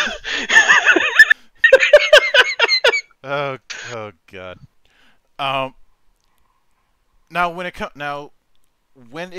comes to obviously we've had the kind of settling down aspect that you're gonna see a lot in the second act of a work. So that brings me to how we raise the stake. We've already cleared the board. Now we have to start resetting the pieces. I say we get back to Kree High Command. Mm-hmm. They're telling Mar-Vell that they investigated the wreckage of one of their science cruisers, merchant cruisers, whatever it's going to be. Mm-hmm. And it's definitely not just Skrull who attacked it. And they're sending Mar-Vell to go find Danvers because it's her fault. Yeah, I know that there would be the temptation to have it that one of the people in the town that she's settled in is a Skrull. I think that's a little too easy. Yeah. I personally think that they should send Mar-Vell to get her back. Let me raise you one on that. Okay. I would go with the idea that they would send an accuser. But Mar-Vell would interject, believing that it's his responsibility. Okay, yeah. So they'd get ready to start sending an accuser, but Mar-Vell would go, "No, she's one of mine. I need to be the one to do this." Mm-hmm. And of course, they'll doubt him a bit because you were really close to her. You sure you can do this? I could easily see the approach going that they'd agree to do it. But they would send an accuser to tail him from a distance anyways. Yeah, But now we've established that this is taking place, like the actual timeline of events. Her crashing on Earth is post Endgame. Yes. Yes. So I want to say at this. I want to say maybe 2 years after Endgame. So then Shield has had time to rebuild and reestablish, and that also means that both Mar-Vell's approach and later when the accuser that was sent by Kree comes a knockin', they're going to be accosted by Shield. Shield monitor space now. So Yeah. So what's going to happen there is Mar-Vell's going to get accosted and detained because he's going to be like, well, I have to find this person, but I don't want to tear apart your planet to do it. Yeah. Because Mar-Vell's principled. Yeah. And so we'll get him detained by superheroes since he can fly in space unassisted without any mechanics. So any technology. So yeah, that's one thing. And you're like, okay, so he doesn't even need an oxygen supply. This guy is Avengers or whoever's available, come on, please. And so we're gonna get some of the familiar faces. We'll likely get Black Panther because of advanced nature of their society. I'd say that there's a few people I can think of who would be likely candidates for this detainment. Black Panther is one of them. Because I could easily see him pulling double duty as a king and also a advisor to Shield. Yes. Or because of recent events, because involving the passing of his actor, Shuri ends up being a representative of Wakanda. Yeah. Yeah, as much as I'd like to use Chadwick Boseman in this regard, we have to some things just aren't going to be in the cards. Yeah. But the more obvious candidate is Falcon. Yeah, especially since he's filling in as the new Cap. Him and Bucky, because I believe Bucky and him are You could have a bit of humor with Falcon and Bucky playing good cop, bad cop. Yeah, and obviously when it comes to the actual representatives of Shield management, you'd likely see you'd likely see your cameo from Coulson or from Fury. More likely Coulson than Fury. Coulson tended to be like the first face people met, and then Fury was the guy who just kept hounding the superheroes afterwards. Yeah. So Coulson will be there when the guys with guns and the superheroes are there as Mar-Vell floats to ground and goes, "Whoa! I'm here searching for an AWOL soldier. What the hell?" Yeah, we've taken Coulson with his dry wit. We've learned that not everything that comes from space is trustworthy. I could easily imagine that he thinks that he's landing in an uninhabited area, and is like say in some sort of forest or some sort of clearing, and is clearing in Australia. Yeah, it's in Australia because the outback is empty, guys. And as soon as he lands, you hear the sound of like a dozen guns cocking or powering up. And of course, then you have your superhero cameos coming in, and then Coulson finally, "Welcome to Earth. Do you have your passport?" Mar-Vell's just like, "I'm not here to do anything besides find an AWOL soldier." That's all good, but we'll need you to answer some questions. We've learned not to trust everything that comes out of the mouths of those from space. And you could easily have the whole gag of he tries to step forward in a peaceful offer, and that's when he hears a bit of a step as people are preparing as if they're gonna shoot. I am pulling the whole Mexican standoff kind of thing, and of course after that you can have the whole thing of all right fine I'll come with you, just could you put those things down, please? You're only well, and then Marvel would be like, thanks for putting those down. You'd be more likely to hurt yourselves with them than me. Just because, you know. Yeah. Kree powers, Kree technology, all that fun shit. Yeah.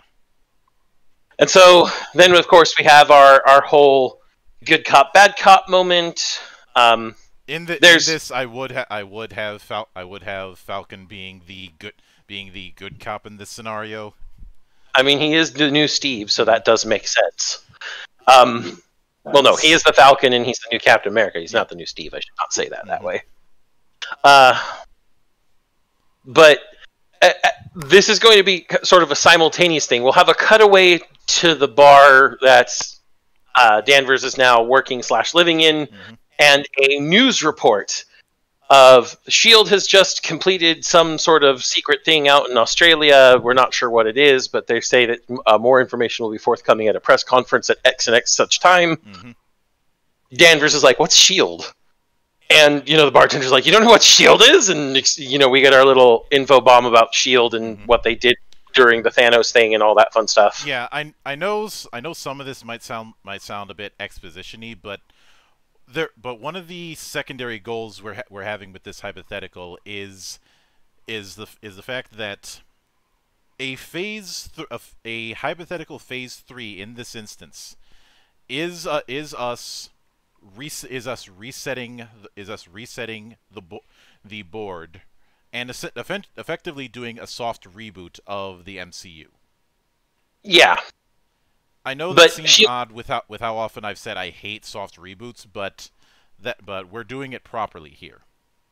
Yeah, and also in this case, it is in effect going to help any newcomers to the MCU using Danvers as the vehicle in a way that's believable because Danvers hasn't been on Earth.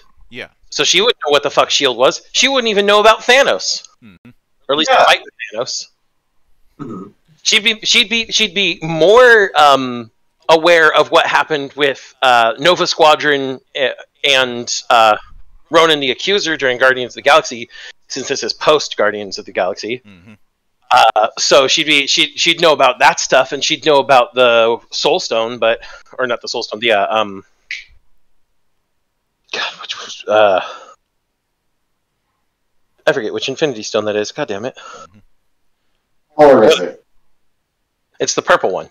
The Power Stone, yeah. Power Stone. There you go. Yeah. Brain is not all here right now, but is essentially she'd be aware of that.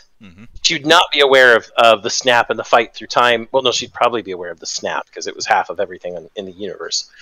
But the Kree would have investigated and still found nothing. And then when the other half came back after the snap, they'd just be like, okay, guess it was just like time travel or something. Because the Kree wouldn't think of anything super cosmic. In the end, she'd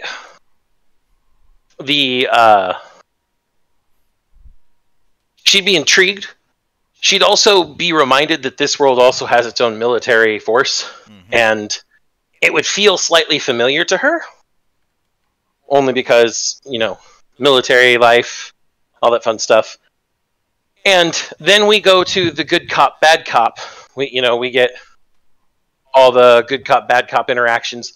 Now, notingly, Maria Hill still is not present. She's still over where Danvers is. She didn't go back to S.H.I.E.L.D. HQ when Marvel fell. She was told to continue whatever her current assignment was. However, this is where things would start to catch up. as Marvell answers their questions, then asks questions of his own, and then tells them, "I'm looking for the AWOL soldier, blah blah blah, and she's really powerful, and this is what she looks like." And that description would get back to Fury, who would have been receiving Maria's reports, and Fury would go, "That sounds familiar. Send the description to Maria Hill," and Maria Hill would be like, "Oh my god." And then, as Maria Hill is receiving this update, because this is all happening in different time zones, different times, the bane of your existence there as well, Monk. Yeah. The whole thing becomes Danvers is watching the public relations broadcast where S.H.I.E.L.D. is bringing forth this new representative from outer space they met, Marvell, onto the podium to say, "Well, this is who we encountered. We're talking to them. We're determining whether they're friend or foe. It seems that they're not a foe, which is good." And as Maria Hill receives the description of, well, who is essentially Danvers, Marvell steps out onto the podium on the PR, and Maria has her realization about Danvers at the same time Danvers has her realization about Marvell on the TV. Because you have to have that moment. I'm sorry. Yeah. Yeah.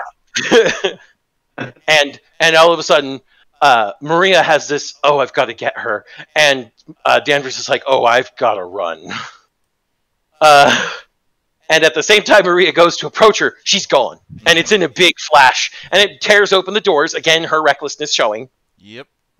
The bartender's like, "Oh, what the hell?" And Maria is now running after her, goes outside and goes, "Damn it!" And says she took one look at the PR, at our public relations stunt here, at our press conference, and she ran. And Fury's like, "That's okay. I had the satellites on your position as soon as I sent you the description. We're tracking her now." And this is when you get a second action scene of... This is when you get a real action scene of the heroes versus someone from the Kree. Mm-hmm. Specifically, Captain Marvel. Or in this case, Carol Danvers, because she isn't yet Captain Marvel.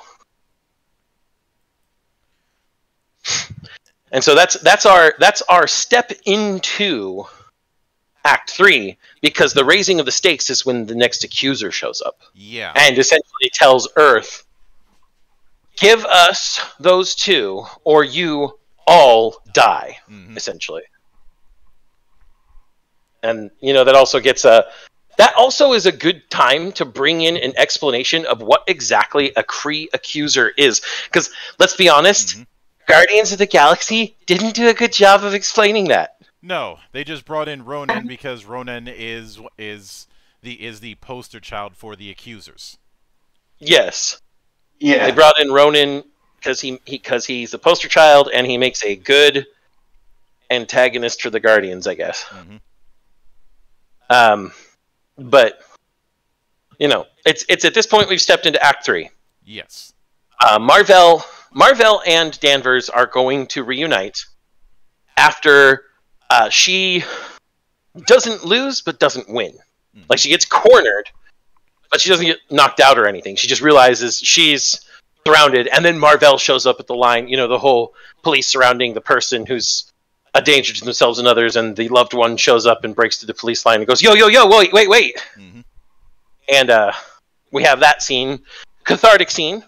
Marvell showing up and helping her at that last moment, and then, "But you hate me, you turned against me," and, "No, I didn't.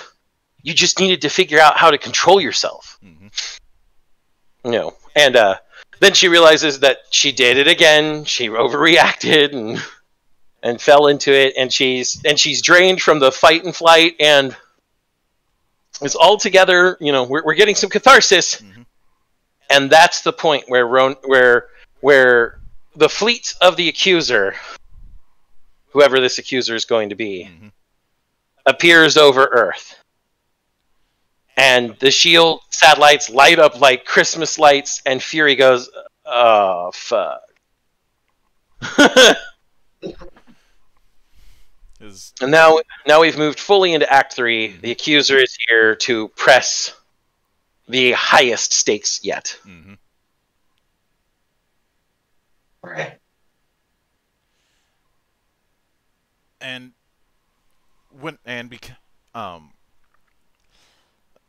now in the actual film, when it comes to the whole recovering of memories, you have that whole scene of her basically burning out the chip on the back of her neck.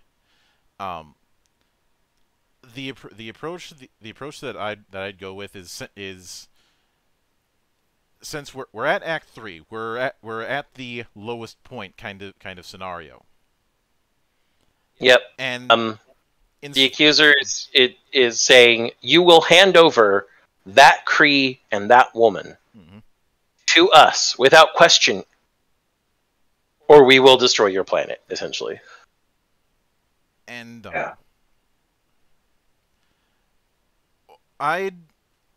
one particular idea that I'm thinking of is because ultimately that particular chip, we'd need to get rid of it by the end of the film.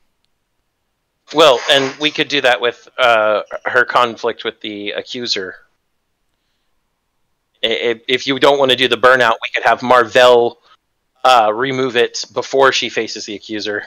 That's actually what I'm thinking, because the approach that I'm thinking of is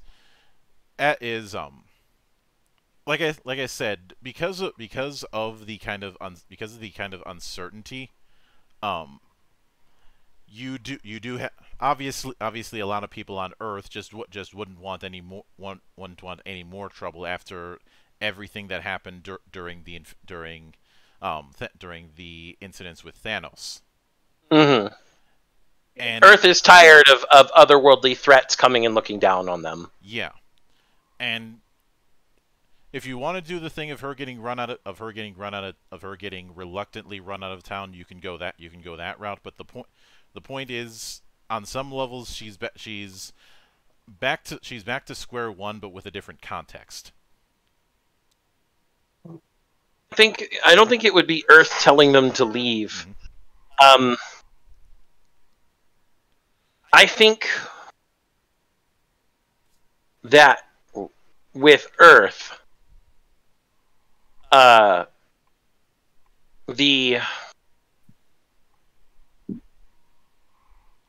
would be tired of being screwed with by otherworldly threats. But Earth would also know that they couldn't blame the people who came to their planet as the sources of those otherworldly threats. The Earth post Endgame is very not only unified, but they're somewhat altruistic. With everyone coming back and understanding that it took more than just citizens of Earth to do these things, such as the Guardians, such as Thor, such as etc. And like, you would have voices speaking up, saying, like, you'd probably have the voices of, well, if we hand them over, what? Like, the other thing is they've learned not to trust the words of aliens, or at least trust the words of any alien that comes by. The mindset of much of Earth is going to be, what guarantee do we have that they're going to spare us, even if we hand these people over? Yeah. So what's going to happen is, Shield is like Fury from the Ruthless Calculus of War is probably just going to say, just hand them over and make them leave. No, not Fury, but somebody from Shield will. Fury will go, every time we've ever done what the bad guy says, it always gets worse for us. That's Fury. Fury is always going to say something like that because he's usually right. Yeah. And then from there,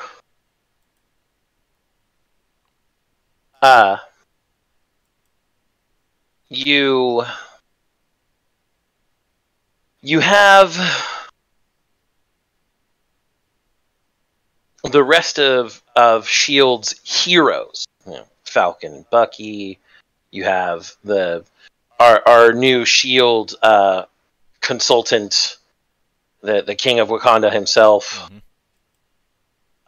You have, Wanda. You have a bunch of people going. Handing them over would be like handing any of us over. Someone unique and powerful and precious, all of a sudden given to an enemy in the blink of the eye. They may not be from Shield, and he may not be from Earth. At this point, it would also be pretty evident that Carol is a human from Earth, and we may even have that moment of Shield did the background check and found out that she's a missing Air Force pilot. Because they would have lifted her fingerprints from stuff she had touched in the bar room in the bar she was working in and such, and running those fingerprints through the national database would not have been hard. At that point, the rest of Shield would be like, she may have been spent so long away from Earth, and maybe a person that doesn't even know Earth is their home, or doesn't even feel that Earth is their home. But we're also not the people who just turn everybody away when the problem's not ours. And the heroes, Shield, most of Earth, even, we'll probably get some cameos from Tom Holland's Spider-Man and all that fun shit. As we see that, Earth is very much against this asshole in the sky telling us hand them over or die, and says, no, fuck you, we're not handing them over, and you're the one that's gonna die. So we'll get the heroes helping to mitigate damage situation. So we'll have, a small, not an action scene a la Endgame, but it will be an action scene a la some of the Avengers stuff, maybe, of various heroes stopping the Kree from attacking places on Earth, where Shield then tells Mar-Vell and Danvers, "Go take him down. You can do it." And then Mar-Vell talks with Danvers about everything that's going on, and how the chip may hold her back too much if she has to fight an accuser, and how he'll remove it. And then she's like, but what about control? And he's like, this is the perfect time to learn it, essentially.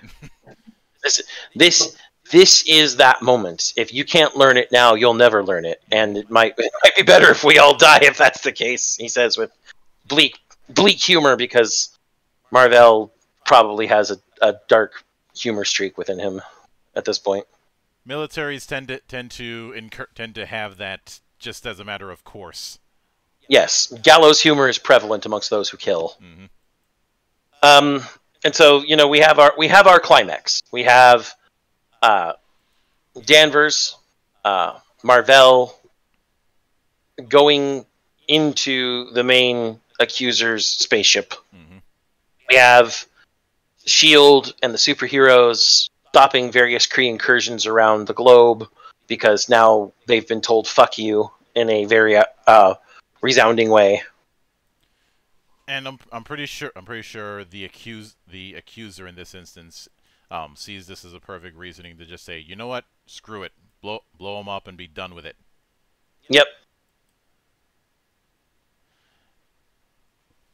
And obviously because of that kind of thing, you can have. Would you have it that it's a 2-on-1 fight against an accuser? Yes, absolutely. This is an act of master and student, mentor and mentee, surrogate parent and foster child.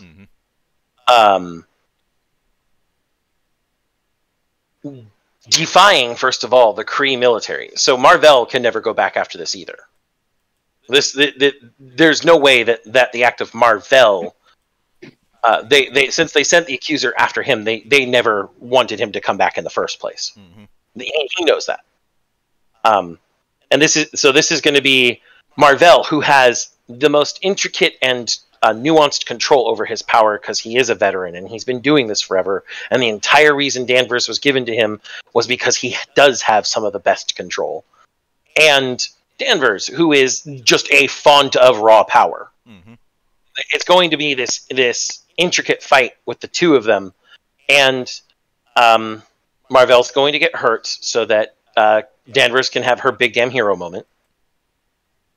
Because that's going to happen since this is a story about her. Yes.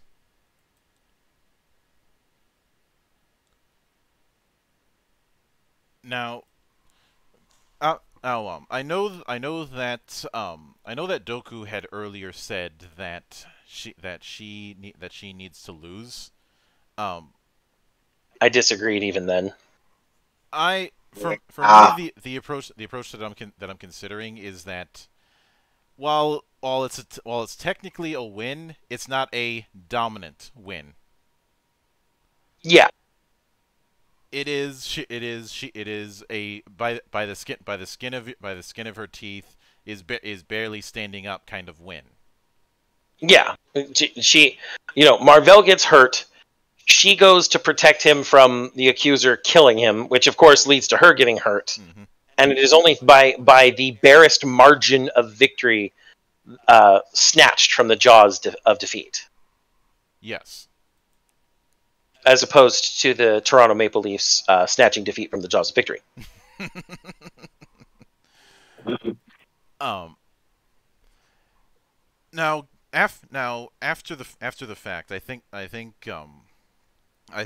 the counter would be enough for the Kree to say it's time for a retreat. The accuser the accuser would be heavily harmed.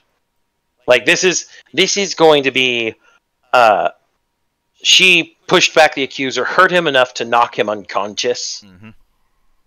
Maybe even leave him wounded and maimed, giving him reason to come back in a future movie. Yeah. Specifically that accuser, who will just name for convenience's sake the vengeful accuser now, because he is. It's also going to let Kree High Command know that this one little planet, could be a big problem. And if they're a big problem for the Kree, they're also a big problem for the Skrull, which means there might be Skrull there. So we're going to get the tie-ins of the Kree Skrull War, and we're going to have the Secret Wars stuff all coming in. Yeah. And that's the resolution on the Kree end. This was a loss. They lost units, they lost men to what is essentially a smaller, more technologically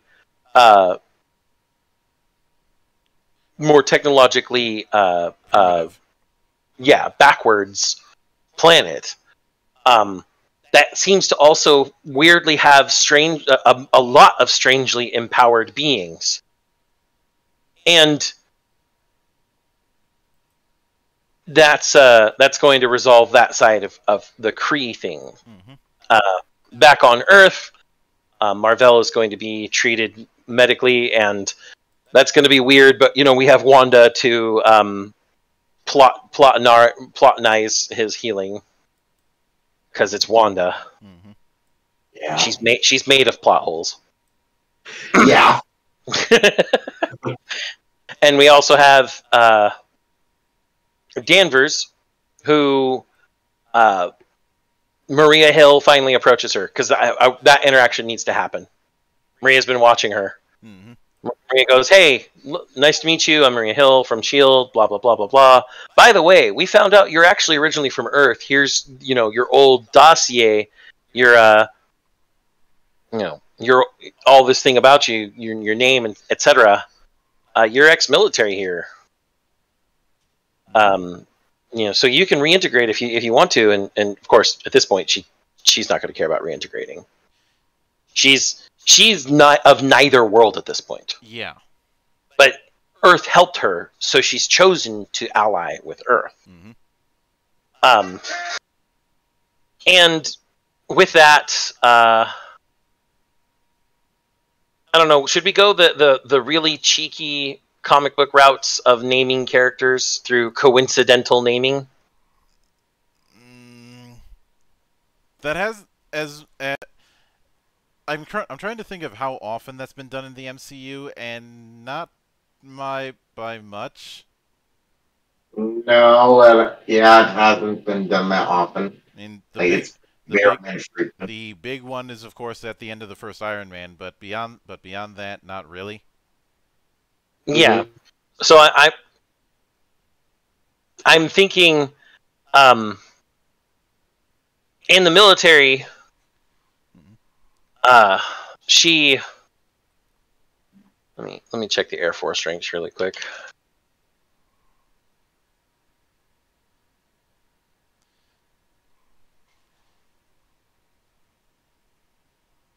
Okay. Yeah. Okay. So she would have been a commissioned officer as a pilot, most likely, and maybe she even made captain. Captain Danvers. Yep. Yeah. And the coincidental naming part comes from the fact that Marvel's name is, well, Marvel. That actually is from the comics directly. That she's Ms. Marvel because of Marvel.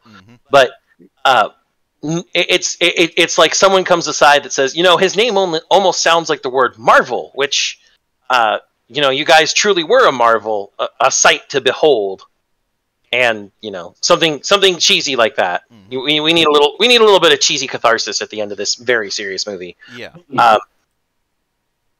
And so she found out she was a captain, and and she feels close to Marvel, but she just doesn't want to just take his name. So she's like, yeah, sure, I'll be Captain Marvel. And then, of course, S.H.I.E.L.D. approaches her, asks her, hey, you want to join S.H.I.E.L.D.? You want to join the Avengers? She's like, nah, I'm my own thing, but I'll help you guys out from time to time. And we get a few months later scene where everybody's healed up and ready, and of course, Marvel has informed S.H.I.E.L.D. and the world's governments. Now that the Kree know you're here and know what type of threat you are, they're not going to stop until they've either subjugated you or destroyed you. And so S.H.I.E.L.D. and the heroes are all going to be going, okay, yeah, we know what to do in that situation, don't we, guys? And you're going to get the assembling more heroes stinger. Yeah. You may even get a stinger from the Guardians and Thor, since Thor's hanging out with the Guardians. Thor gets a letter from Earth, interstellar letter. It sounds like there's going to be a new war brewing. And of course, Star-Lord's like, who cares? Leave me out of it. Thor goes, it says here they'll pay us well. At that point, Rocket's like, they'll pay us? Well, now you're talking! Because, of course, the Guardians of the Galaxy have to be the goofballs. And, of course, at this point, Fat Thor is not Fat Thor anymore. He's semi-slim Thor. Yeah. Still working his way back to his god bod. You could probably have it that he's turned part of the ship into his own little gym. And him and Drax work out there all the time. Yeah. Drax is like, this is amazing. Yeah. Of course, Gamora hates it because it funks up the ship. Sweat in that small of space is never good. Yeah. But but unfortunately she's outvoted. Yep. And then of course the continual Star-Lord versus Thor thing. Star-Lord tries to lift some of the weights that both Drax and Thor use. It doesn't go well. He tries to lift it. He tries to lift it to throw it at him. We aren't going, and that's final. And then instead trips over, and that's the end of that little scene. Yeah. And so we get these little cameos from some of the people who are still involved with the MCU but are no longer on Earth. And that's a small set of stingers to set up for the next phase of movies, of individual movies, to move these people closer into their positions for our big conglomerate movies of the Kree Skrull War and Secret Wars. Mm-hmm. Now, given that, this is there is one final tradition that we need to address, and that is the post-credits scene. I have no desire to have. Obviously, it's way too early to have some sort of gag of them just quietly eating shawarma. Oh yeah.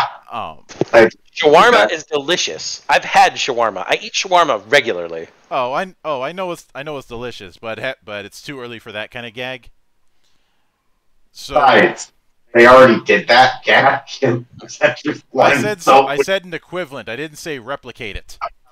Oh yeah, fair enough. Let's see. Yeah. So maybe an equivalent what I'm stinger scene of Marvel and Captain Marvel discovering / rediscovering Earth cuisine. Actually, I had no interest in doing that kind of scene myself. Okay. The scene that I was more interested in doing personally is some equivalent to when Tony was saying I'm putting a team together.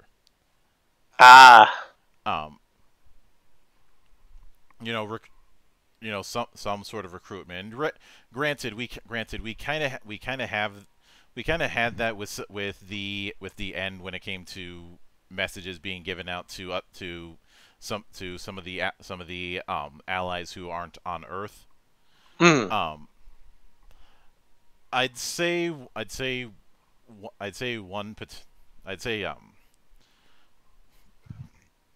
given there's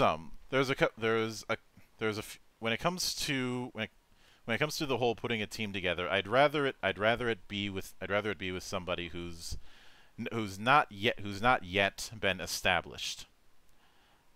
Who would have been established in a phase 4, in our hypothetical phase 4. And that's certainly one possibility. Although that creates other issues. But one other potential thing is since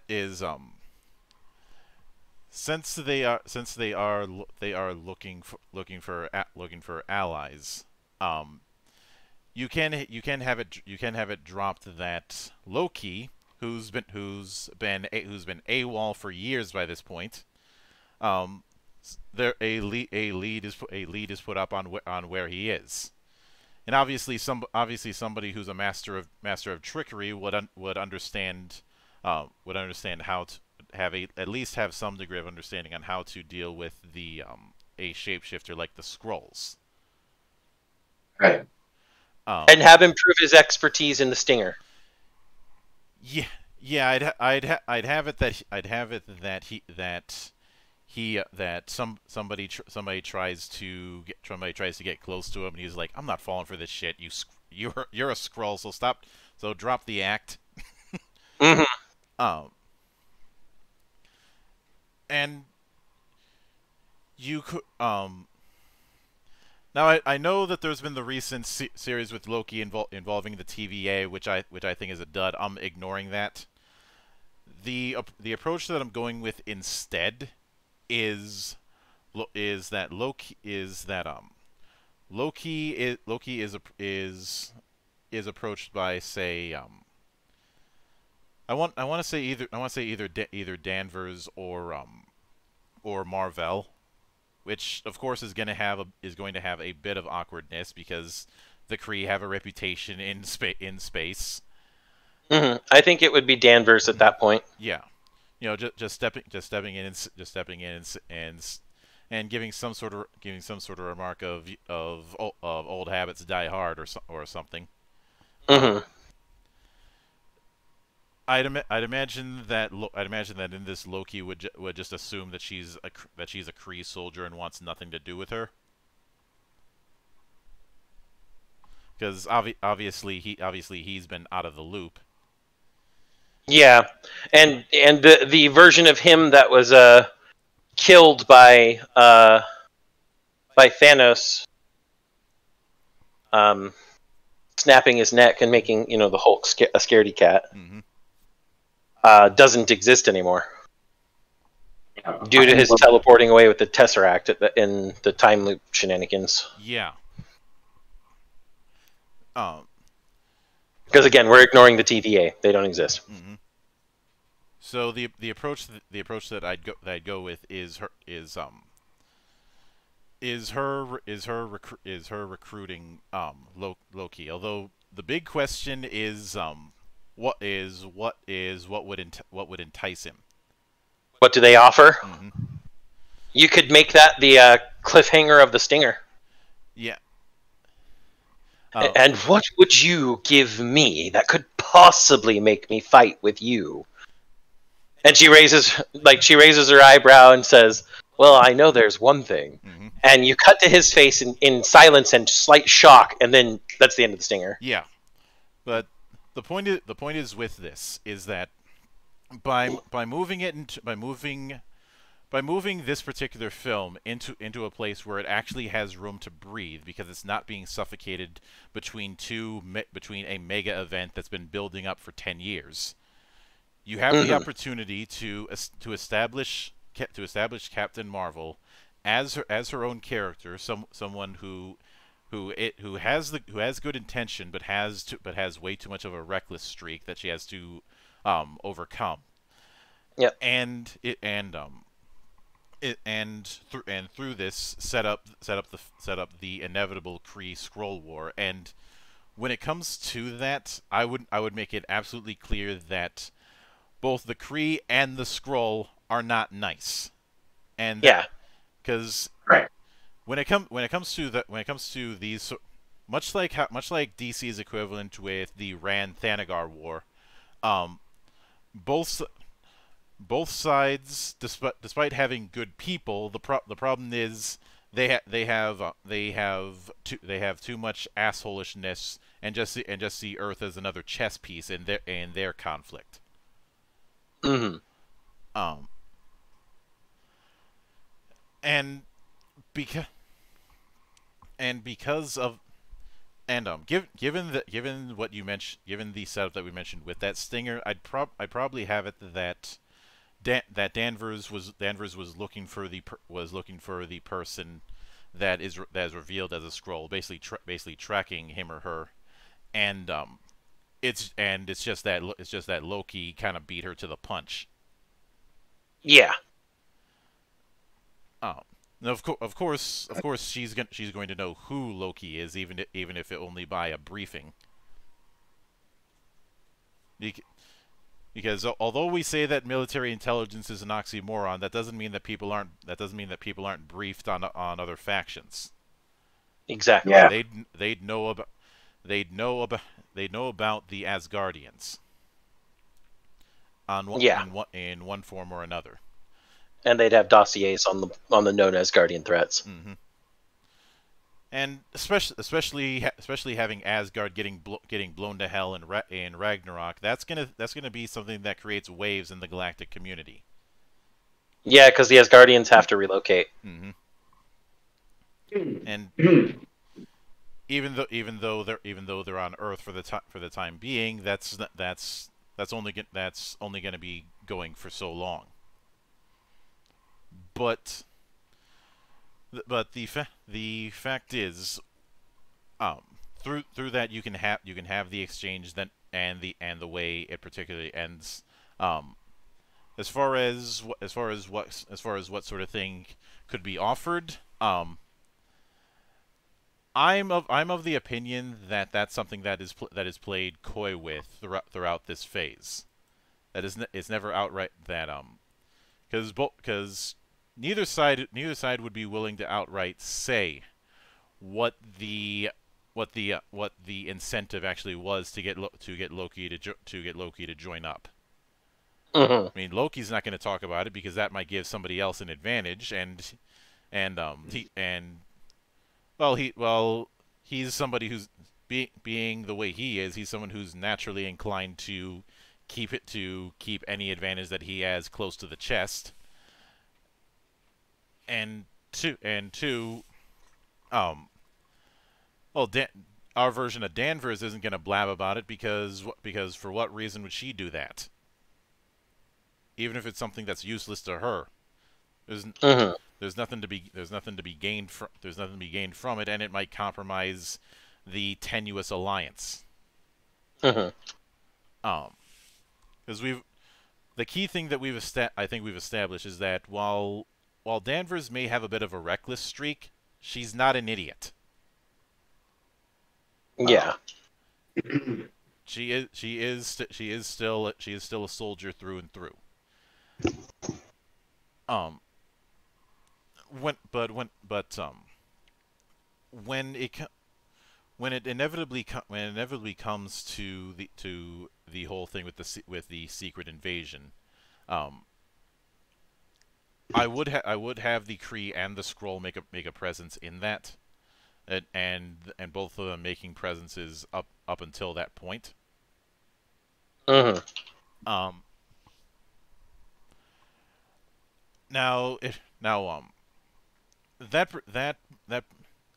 When it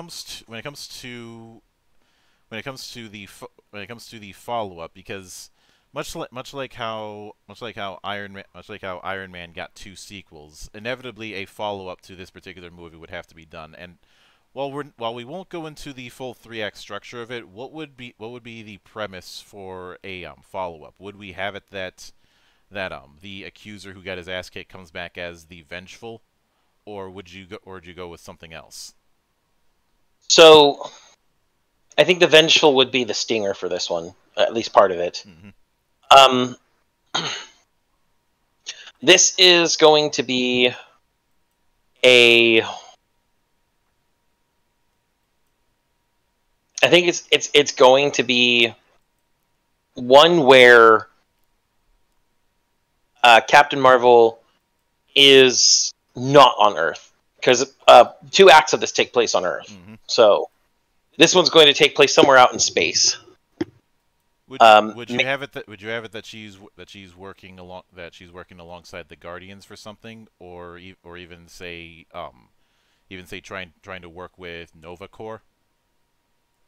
No, I think it's going to be a follow up to the stinger from the first. I think it's going to be part of getting the MacGuffin Loki needs to work with them. Yeah. At least part of it. That'll be maybe the B plot. Mm-hmm. The A plot is going to be finding a way to, or maybe finding an ally, a very powerful ally, Mm-hmm. someone hinted to that isn't yet well established, something along those lines. When you say that kind of thing, the first name that came to mind for me was Adam Warlock. That could be a good one. Yeah.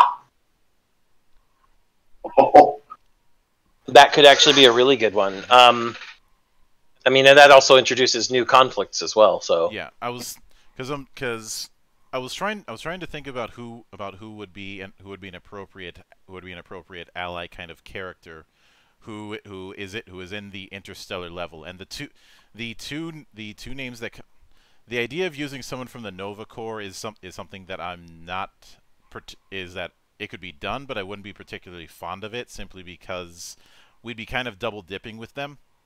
Yeah. But somebody like Adam Warlock, that is a lot more feasible. If we had established the Fantastic Four by this point, I would have used the Silver Surfer, but that creates its own set of baggage, and truth be told, I think it's way too early to be bringing in something like Galactus. Yeah. Great. Galactus is a force multiplier that is worse than Thanos Mm-hmm. in many different ways. But yeah, it could be rumors of, you know, Adam Warlock and going out to actually find him and try and enlist him in this what is now a three-way conflict. A neutral party that doesn't want either side to succeed because they're both bad, and then the Kree and the Skrull. And yes, I am kind of setting up that a big reason that Danvers is going to be off-world for long periods of time is trying to get allies to help out against both the Kree and the Skrull. Yeah.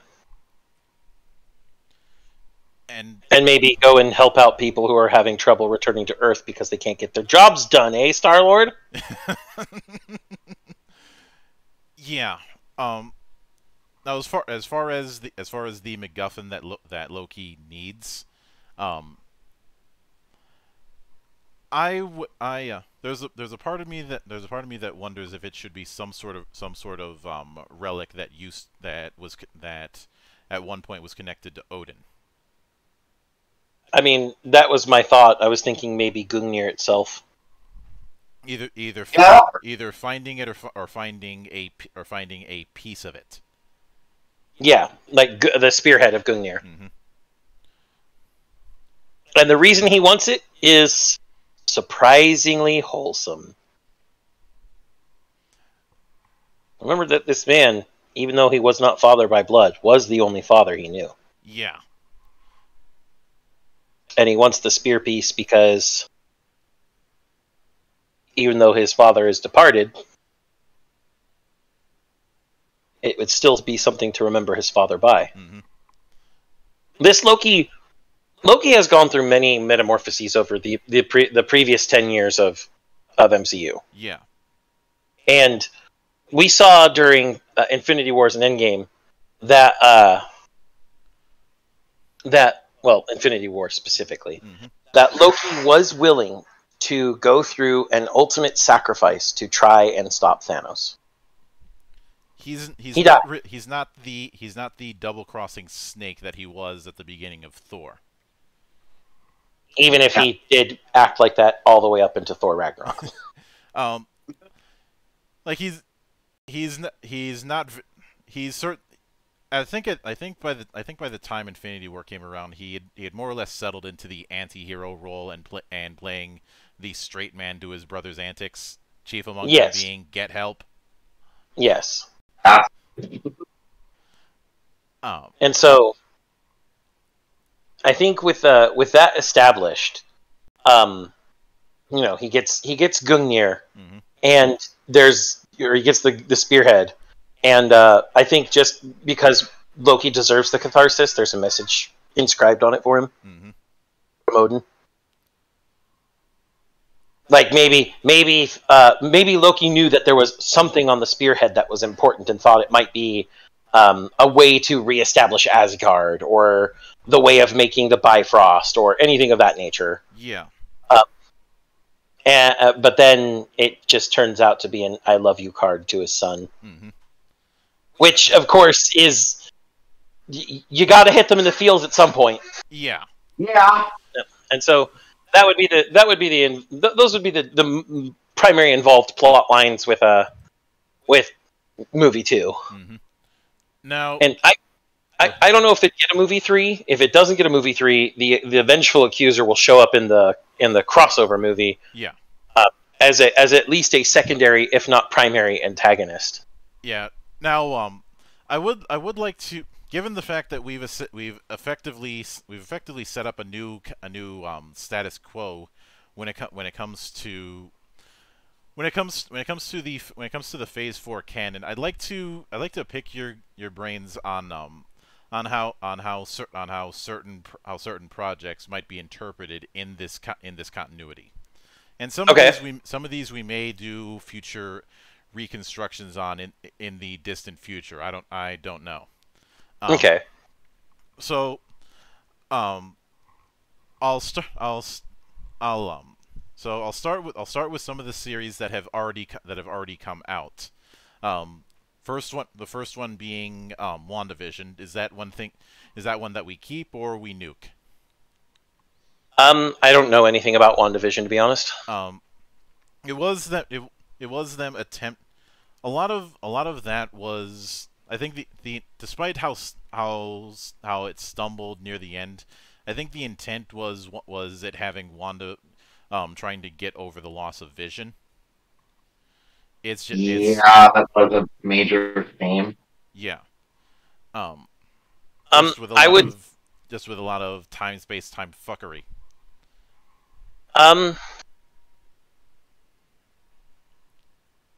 It essentially happens in a bubble then, doesn't it? It does. Mm-hmm. Like, it isn't really affected by anything happening outside of it, and it doesn't really affect anything happening outside of it, correct? Mm-hmm. Yeah. I would say WandaVision happens. It happened in the 2 intervening years between the end of Endgame and the beginning of this new Captain Marvel we've made, because otherwise Wanda wouldn't be around to, plot armor fuckery everybody when we need her to. Yeah. I'm sorry, but Wanda is our get out of jail free card, guys, right?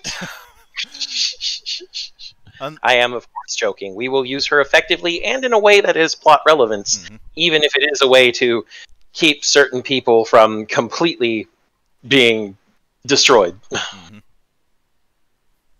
The next one would be the Falcon and the Winter Soldier, which keep.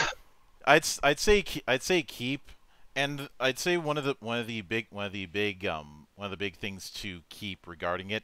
Obviously, a lot of the uber political stuff we're dropping, but one of the things that I think should be kept is the establishment of Zemo. Yeah. Yeah. I'd say when it comes to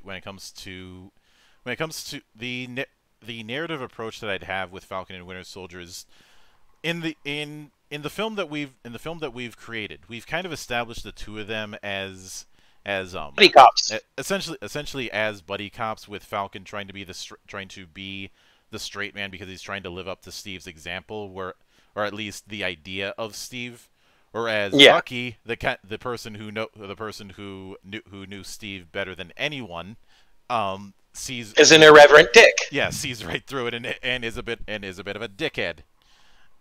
He's an irreverent dick because he knows that that's what Steve would want. Yeah. It's more the fact that you have two people trying to live up to Steve's legacy, but they have different ways. They have different interpretations of it. Yep. Yeah. And Steve himself would of course say, "Guys, be yourselves." Fuck. Yeah. But we all know that.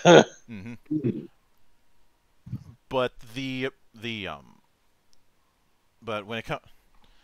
because of that, Falcon and Winter Soldier is something that also can exist in its own little bubble, more or less. Just dealing with smaller scale threats. Because I really feel that's what these kind of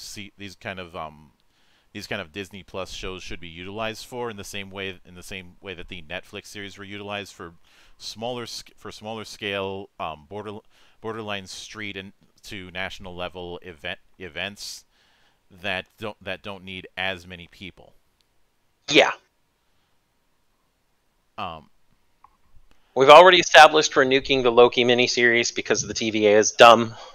Yeah, if we need to have a Loki miniseries, I would probably have it that do it the way that we did the 90s Hercules series. It's just a variety adventure show. Yeah.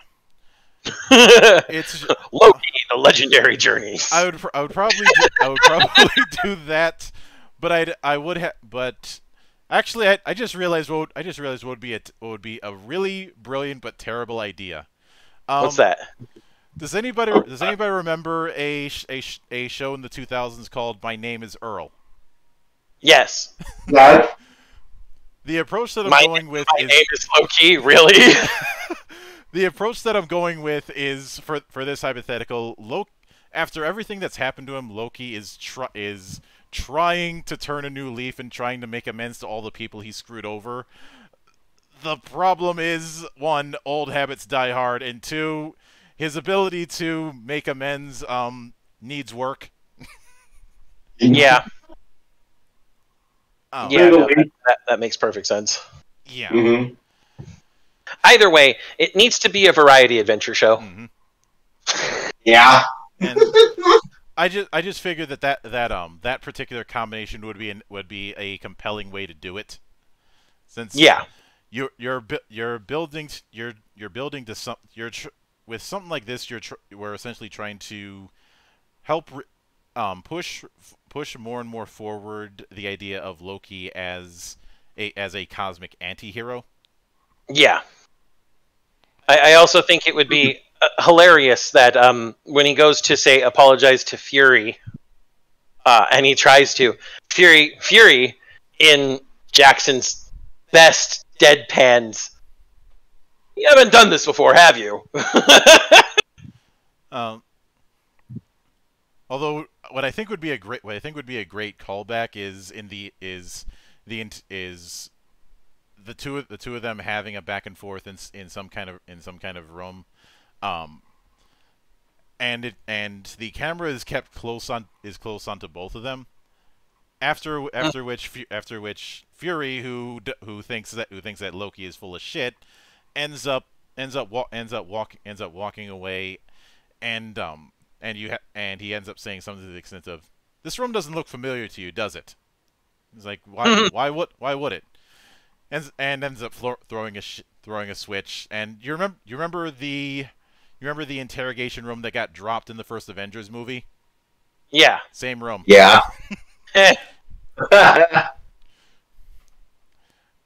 And this I know some people, don't get me wrong, I have issues with the excessive quippage with a lot of the MCU, but I'm bringing up these kind of gags to show that you can do it, but still keep it within proper context.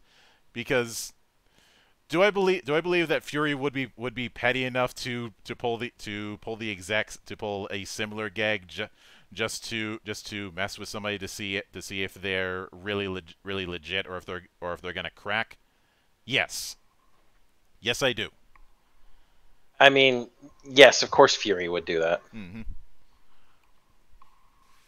So, what's next then? So now we're getting into the projects that have been now we're getting into a few projects that have been announced, but nothing's actually come of them yet. So okay. Some of these may not even come to pass. Okay. And obviously, when it comes to the Black Widow movie that was brought up, we're not doing that. We're not reconstructing that because, or we're not reconstructing it in this context because the moment she's dead. She's dead. The moment to do that is past. God damn it, Jim! I'm a doctor, not a miracle worker. Mm-hmm. She's dead, Jim. If we absolutely need to, we can do a successor kind of story later, but that's beside the point. Mm-hmm. So the next is Thor: Love and Thunder, which even though we've got an open slate with that, one of the things we do have is their attempt to do Femme Thor. Are they really? That seemed to be the approach that they're going with.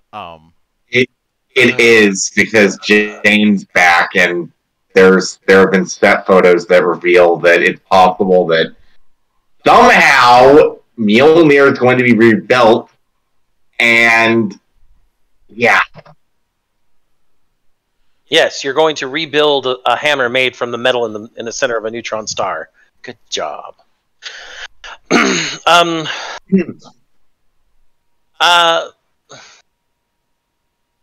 Now, does this focus on Jane? Is Thor really involved at all, or is it just called Thor because Thor characters are involved?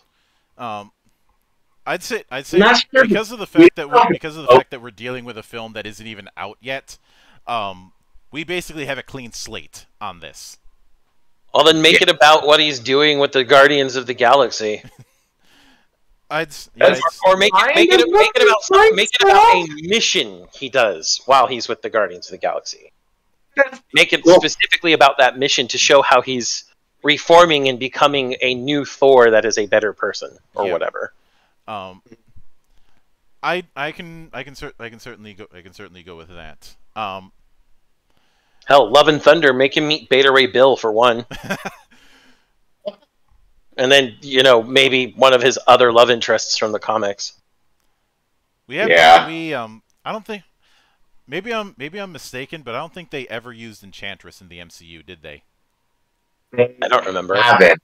They tried to with Loki, with the Loki series, but they kind of played that off as the Young Avengers version of her from the version of Asgard that's apparently in Wisconsin. Yeah, we're not doing that. I do think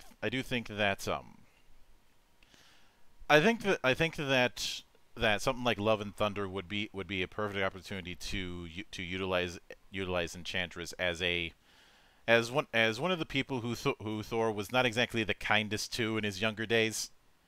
Yeah. And seeing him all of a sudden show up and acting like a different person kind of puts the awkwardness level back up.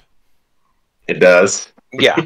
No, that would probably be a good tie-in there. Just change it all up and make it part of a mission with the Guardians that because it's going to be a feature-length movie, has something go awry because, as things tend to do with the Guardians. Yeah. And then, of course, the Enchantress is going to show up, and that's going to maybe cause a new spark. Yeah, and because of the fact that I'm kind of doing the jilted X with Enchantress, I could easily see her seeing Thor and Gamora getting into an argument and assuming that the two of them are an item these days. And then, of course, Star-Lord has more of his crippling Thorophobia after that. Mm-hmm. Yeah. It make for a good gag. Yeah. Yeah. Of course, after that, things end up escalating. Yep. So moving past that, Doctor Strange in the Multiverse of Madness. That's actually going to be majorly affected by our want to bring in Adam Warlock through the Captain Marvel sequel video that we outlined. Mm-hmm.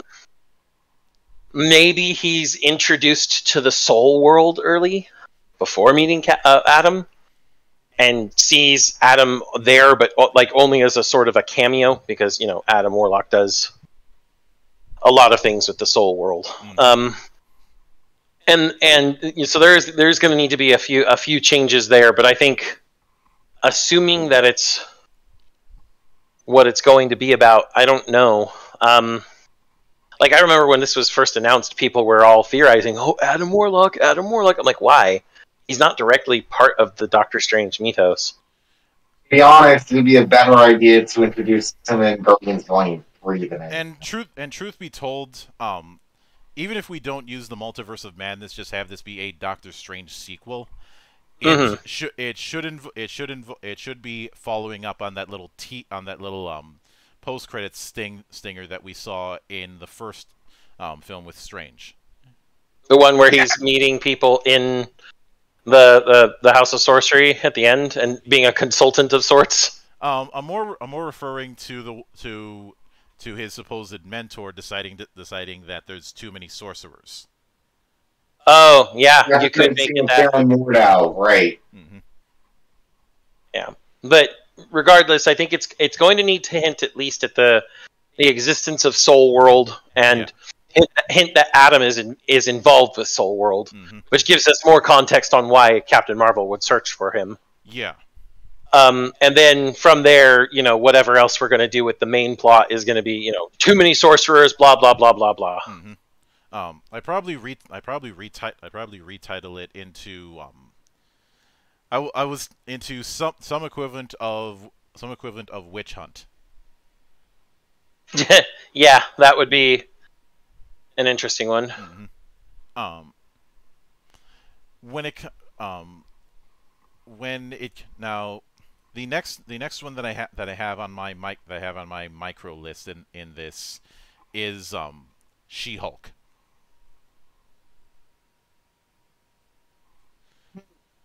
She-Hulk. Yeah. Which, first off, when it comes to doing something like this, I'd rather cast somebody who has at least somewhat of a bodybuilding background. Who they cast for Jennifer? Yeah, I can see that. Point of contention. The tricky thing is that since they tried to go full Professor Hulk with what we saw in Endgame. There's the whole issue of having to introduce that Banner had a relative, and eventually using that to establish She-Hulk. And I will note with this, we would be leaning more towards proper She-Hulk, not the kind of thing that Image would draw. Image Inc. as we know, not that Image.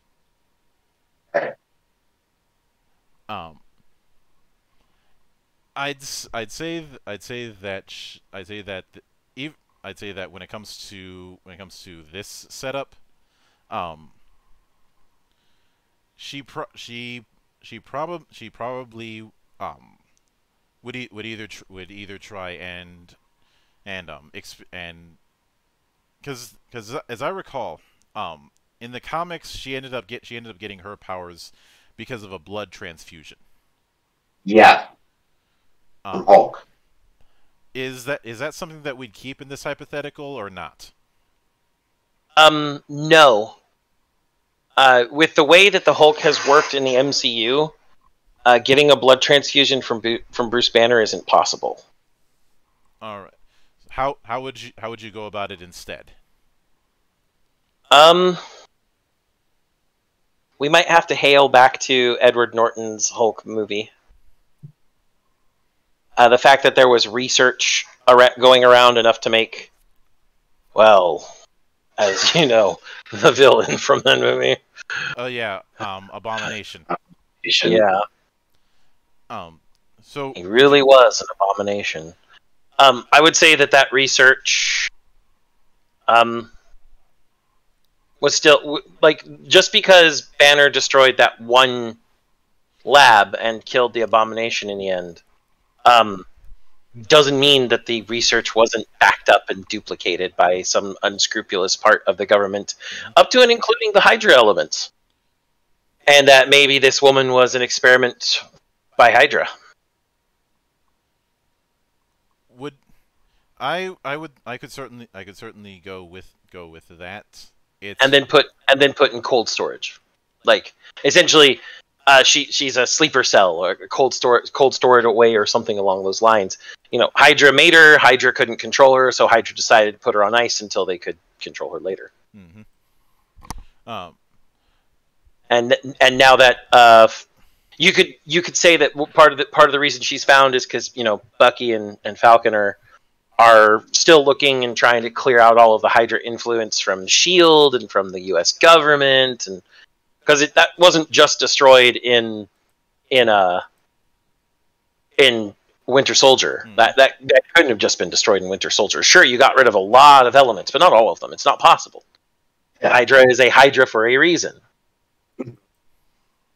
Yeah, and I would say in regard to that kind of thing that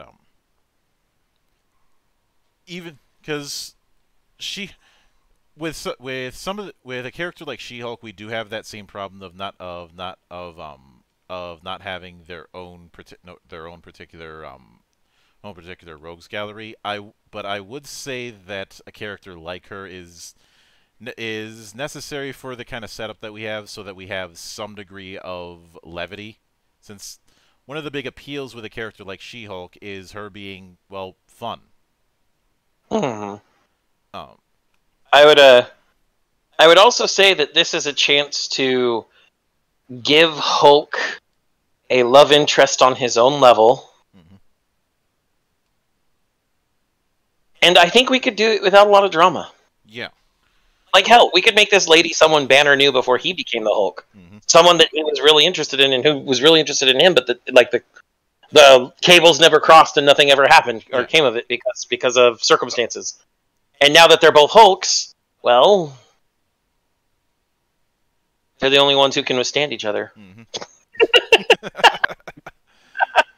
Why do I? This is flashbacks to Superman's shotgun blast all day long. Yeah. Yeah. God. For those of you not in the know, the reason the Hancock movie had the joke about him shooting through the roof of his trailer comes from a very old meme / theory about how does Superman have sex with Lois Lane, because the involuntary muscle spasm would likely cause a shotgun blast and kill her. Yeah. Mm-hmm. So I having it so a Hulk is with a Hulk makes sense because they're the ones who can understand each other. Why am I? What my mental one of my mental images immediately is the time when Hulk was banging Kane Marco, i.e. Juggernaut, and the hotel room is just completely trashed.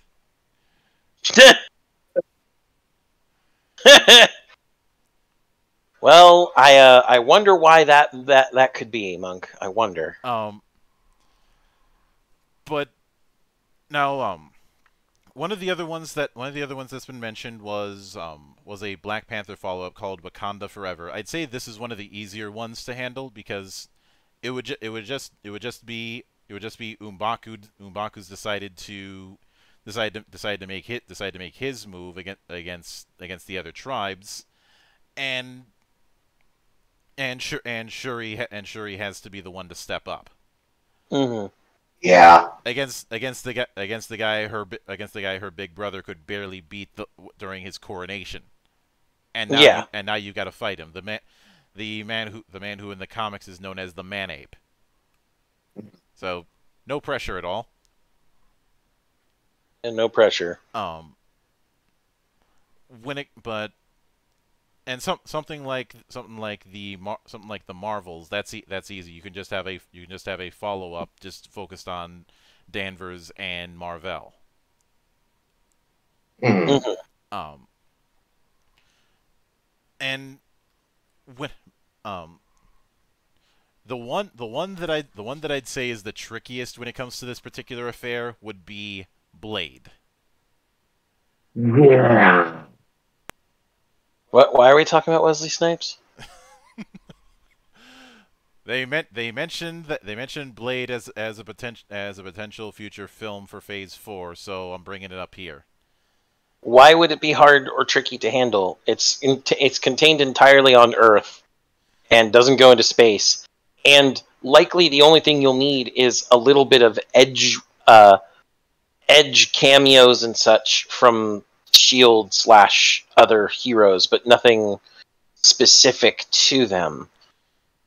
Blade's sort of its self-contained thing in most cases. Yeah. I would say that I would probably use this to kind of set up the first inklings of the Night Stalkers.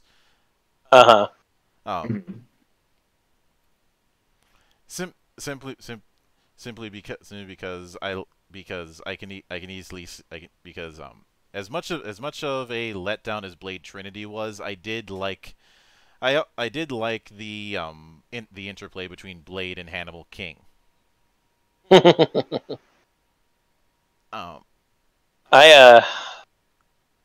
I'm just still sad that Blade Trinity hasn't given me royalties for cock-juggling Thundercunt.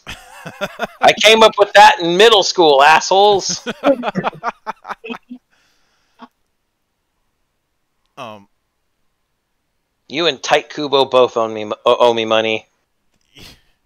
yeah. But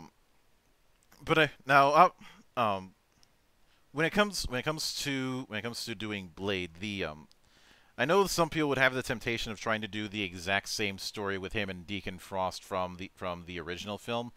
I probably That wouldn't doesn't go. make sense. I probably wouldn't go down that route. Neither would I. I would if we need to have some sort of integration. I probably would have it that that at the end of it, it turns out one of the vampires that he had just staked was not a vampire but actually a Skrull. So its body doesn't combust into flame after he stakes its heart, and he's like, "What the fuck is this thing?" Yeah. And stakes it a few more times, cuts off its head, and then he's done. Mm-hmm. Because it's Blade. Yeah. The tricky thing when it comes to doing Blade is the fact that the version of Blade that's essentially become canonized over the last 20 years Is Snipes. Yeah, and every time that they've had somebody not Snipes play that character, it has always felt off. Yeah, but that's kind of like what happened with Iron Man and our Robert Downey. Prior to Robert Downey Jr. being announced as playing Iron Man, Iron Man in the comics, while he may have had somewhat similar features, was a lot less like he is now. Mm-hmm. Still a little cocky. Definitely had an alcohol problem. I mean, that was even carried all the way over into Ultimate Iron Man. And it was when RDJ gave such a grandiose performance that established such a character-defining behavior set that the comics started following suit. Snipes did the same thing for Blade for moviegoers. I don't think the comics changed too much, though. The comics did try and adapt it, but a big issue is that Blade was never Blade up until that point was never really a front and center character. Yeah. He was either a character who was featured in Tomb of Dracula, or he was a supporting character in Ghost Rider. Mm-hmm. Mm-hmm. And because of that, although truth be told, I wish in this particular hypothetical we were able to utilize the defenders, because that would be a much easier way to integrate Blade. Yeah. 'Cause the big problem is Blade is a street level character. A lot of the characters that have gotten the full movie treatment, or even series treatment within the MCU, are not street level characters. The street level characters that we had seen throughout the MCU were during the Netflix run. Yeah, and that's pretty telling. They were Netflix series characters rather than silver screen characters, and maybe that's the way to deal with Blade. Maybe it needs to be set as a Disney Plus series rather than a movie. Honestly, that's the approach I'd go with. If you can get some of the old Gargoyles writers to handle it, I'd bring them in. Although and now I've got the Gargoyles theme stuck in my head. Thank you. You're welcome. But ultimately, this kind of thing would eventually set up a Avengers Secret Invasion type of film. Yep. With all the new Avengers that were hinted at the end of Endgame, and all the people and allies that we've pulled through the other movies, And potentially even with a B plot having to deal with Soul World and some interference on there, because Soul World's actually a pretty important set piece. Yeah. And of course, if you want to up things further with another phase, that's the point when you could start doing stuff with Galactus. I wouldn't go that route. I wouldn't go that route personally. I would. Go ahead. I was going to say I'd get Galactus if you're going to go into a third round of semi-soft reboot. Mm-hmm. But that is I think that's a nice little capstone to lead things off on, and that's going to do it for this particular adventure within the monastery. We will not be back with a GeekWatch episode next week because I will be out of town.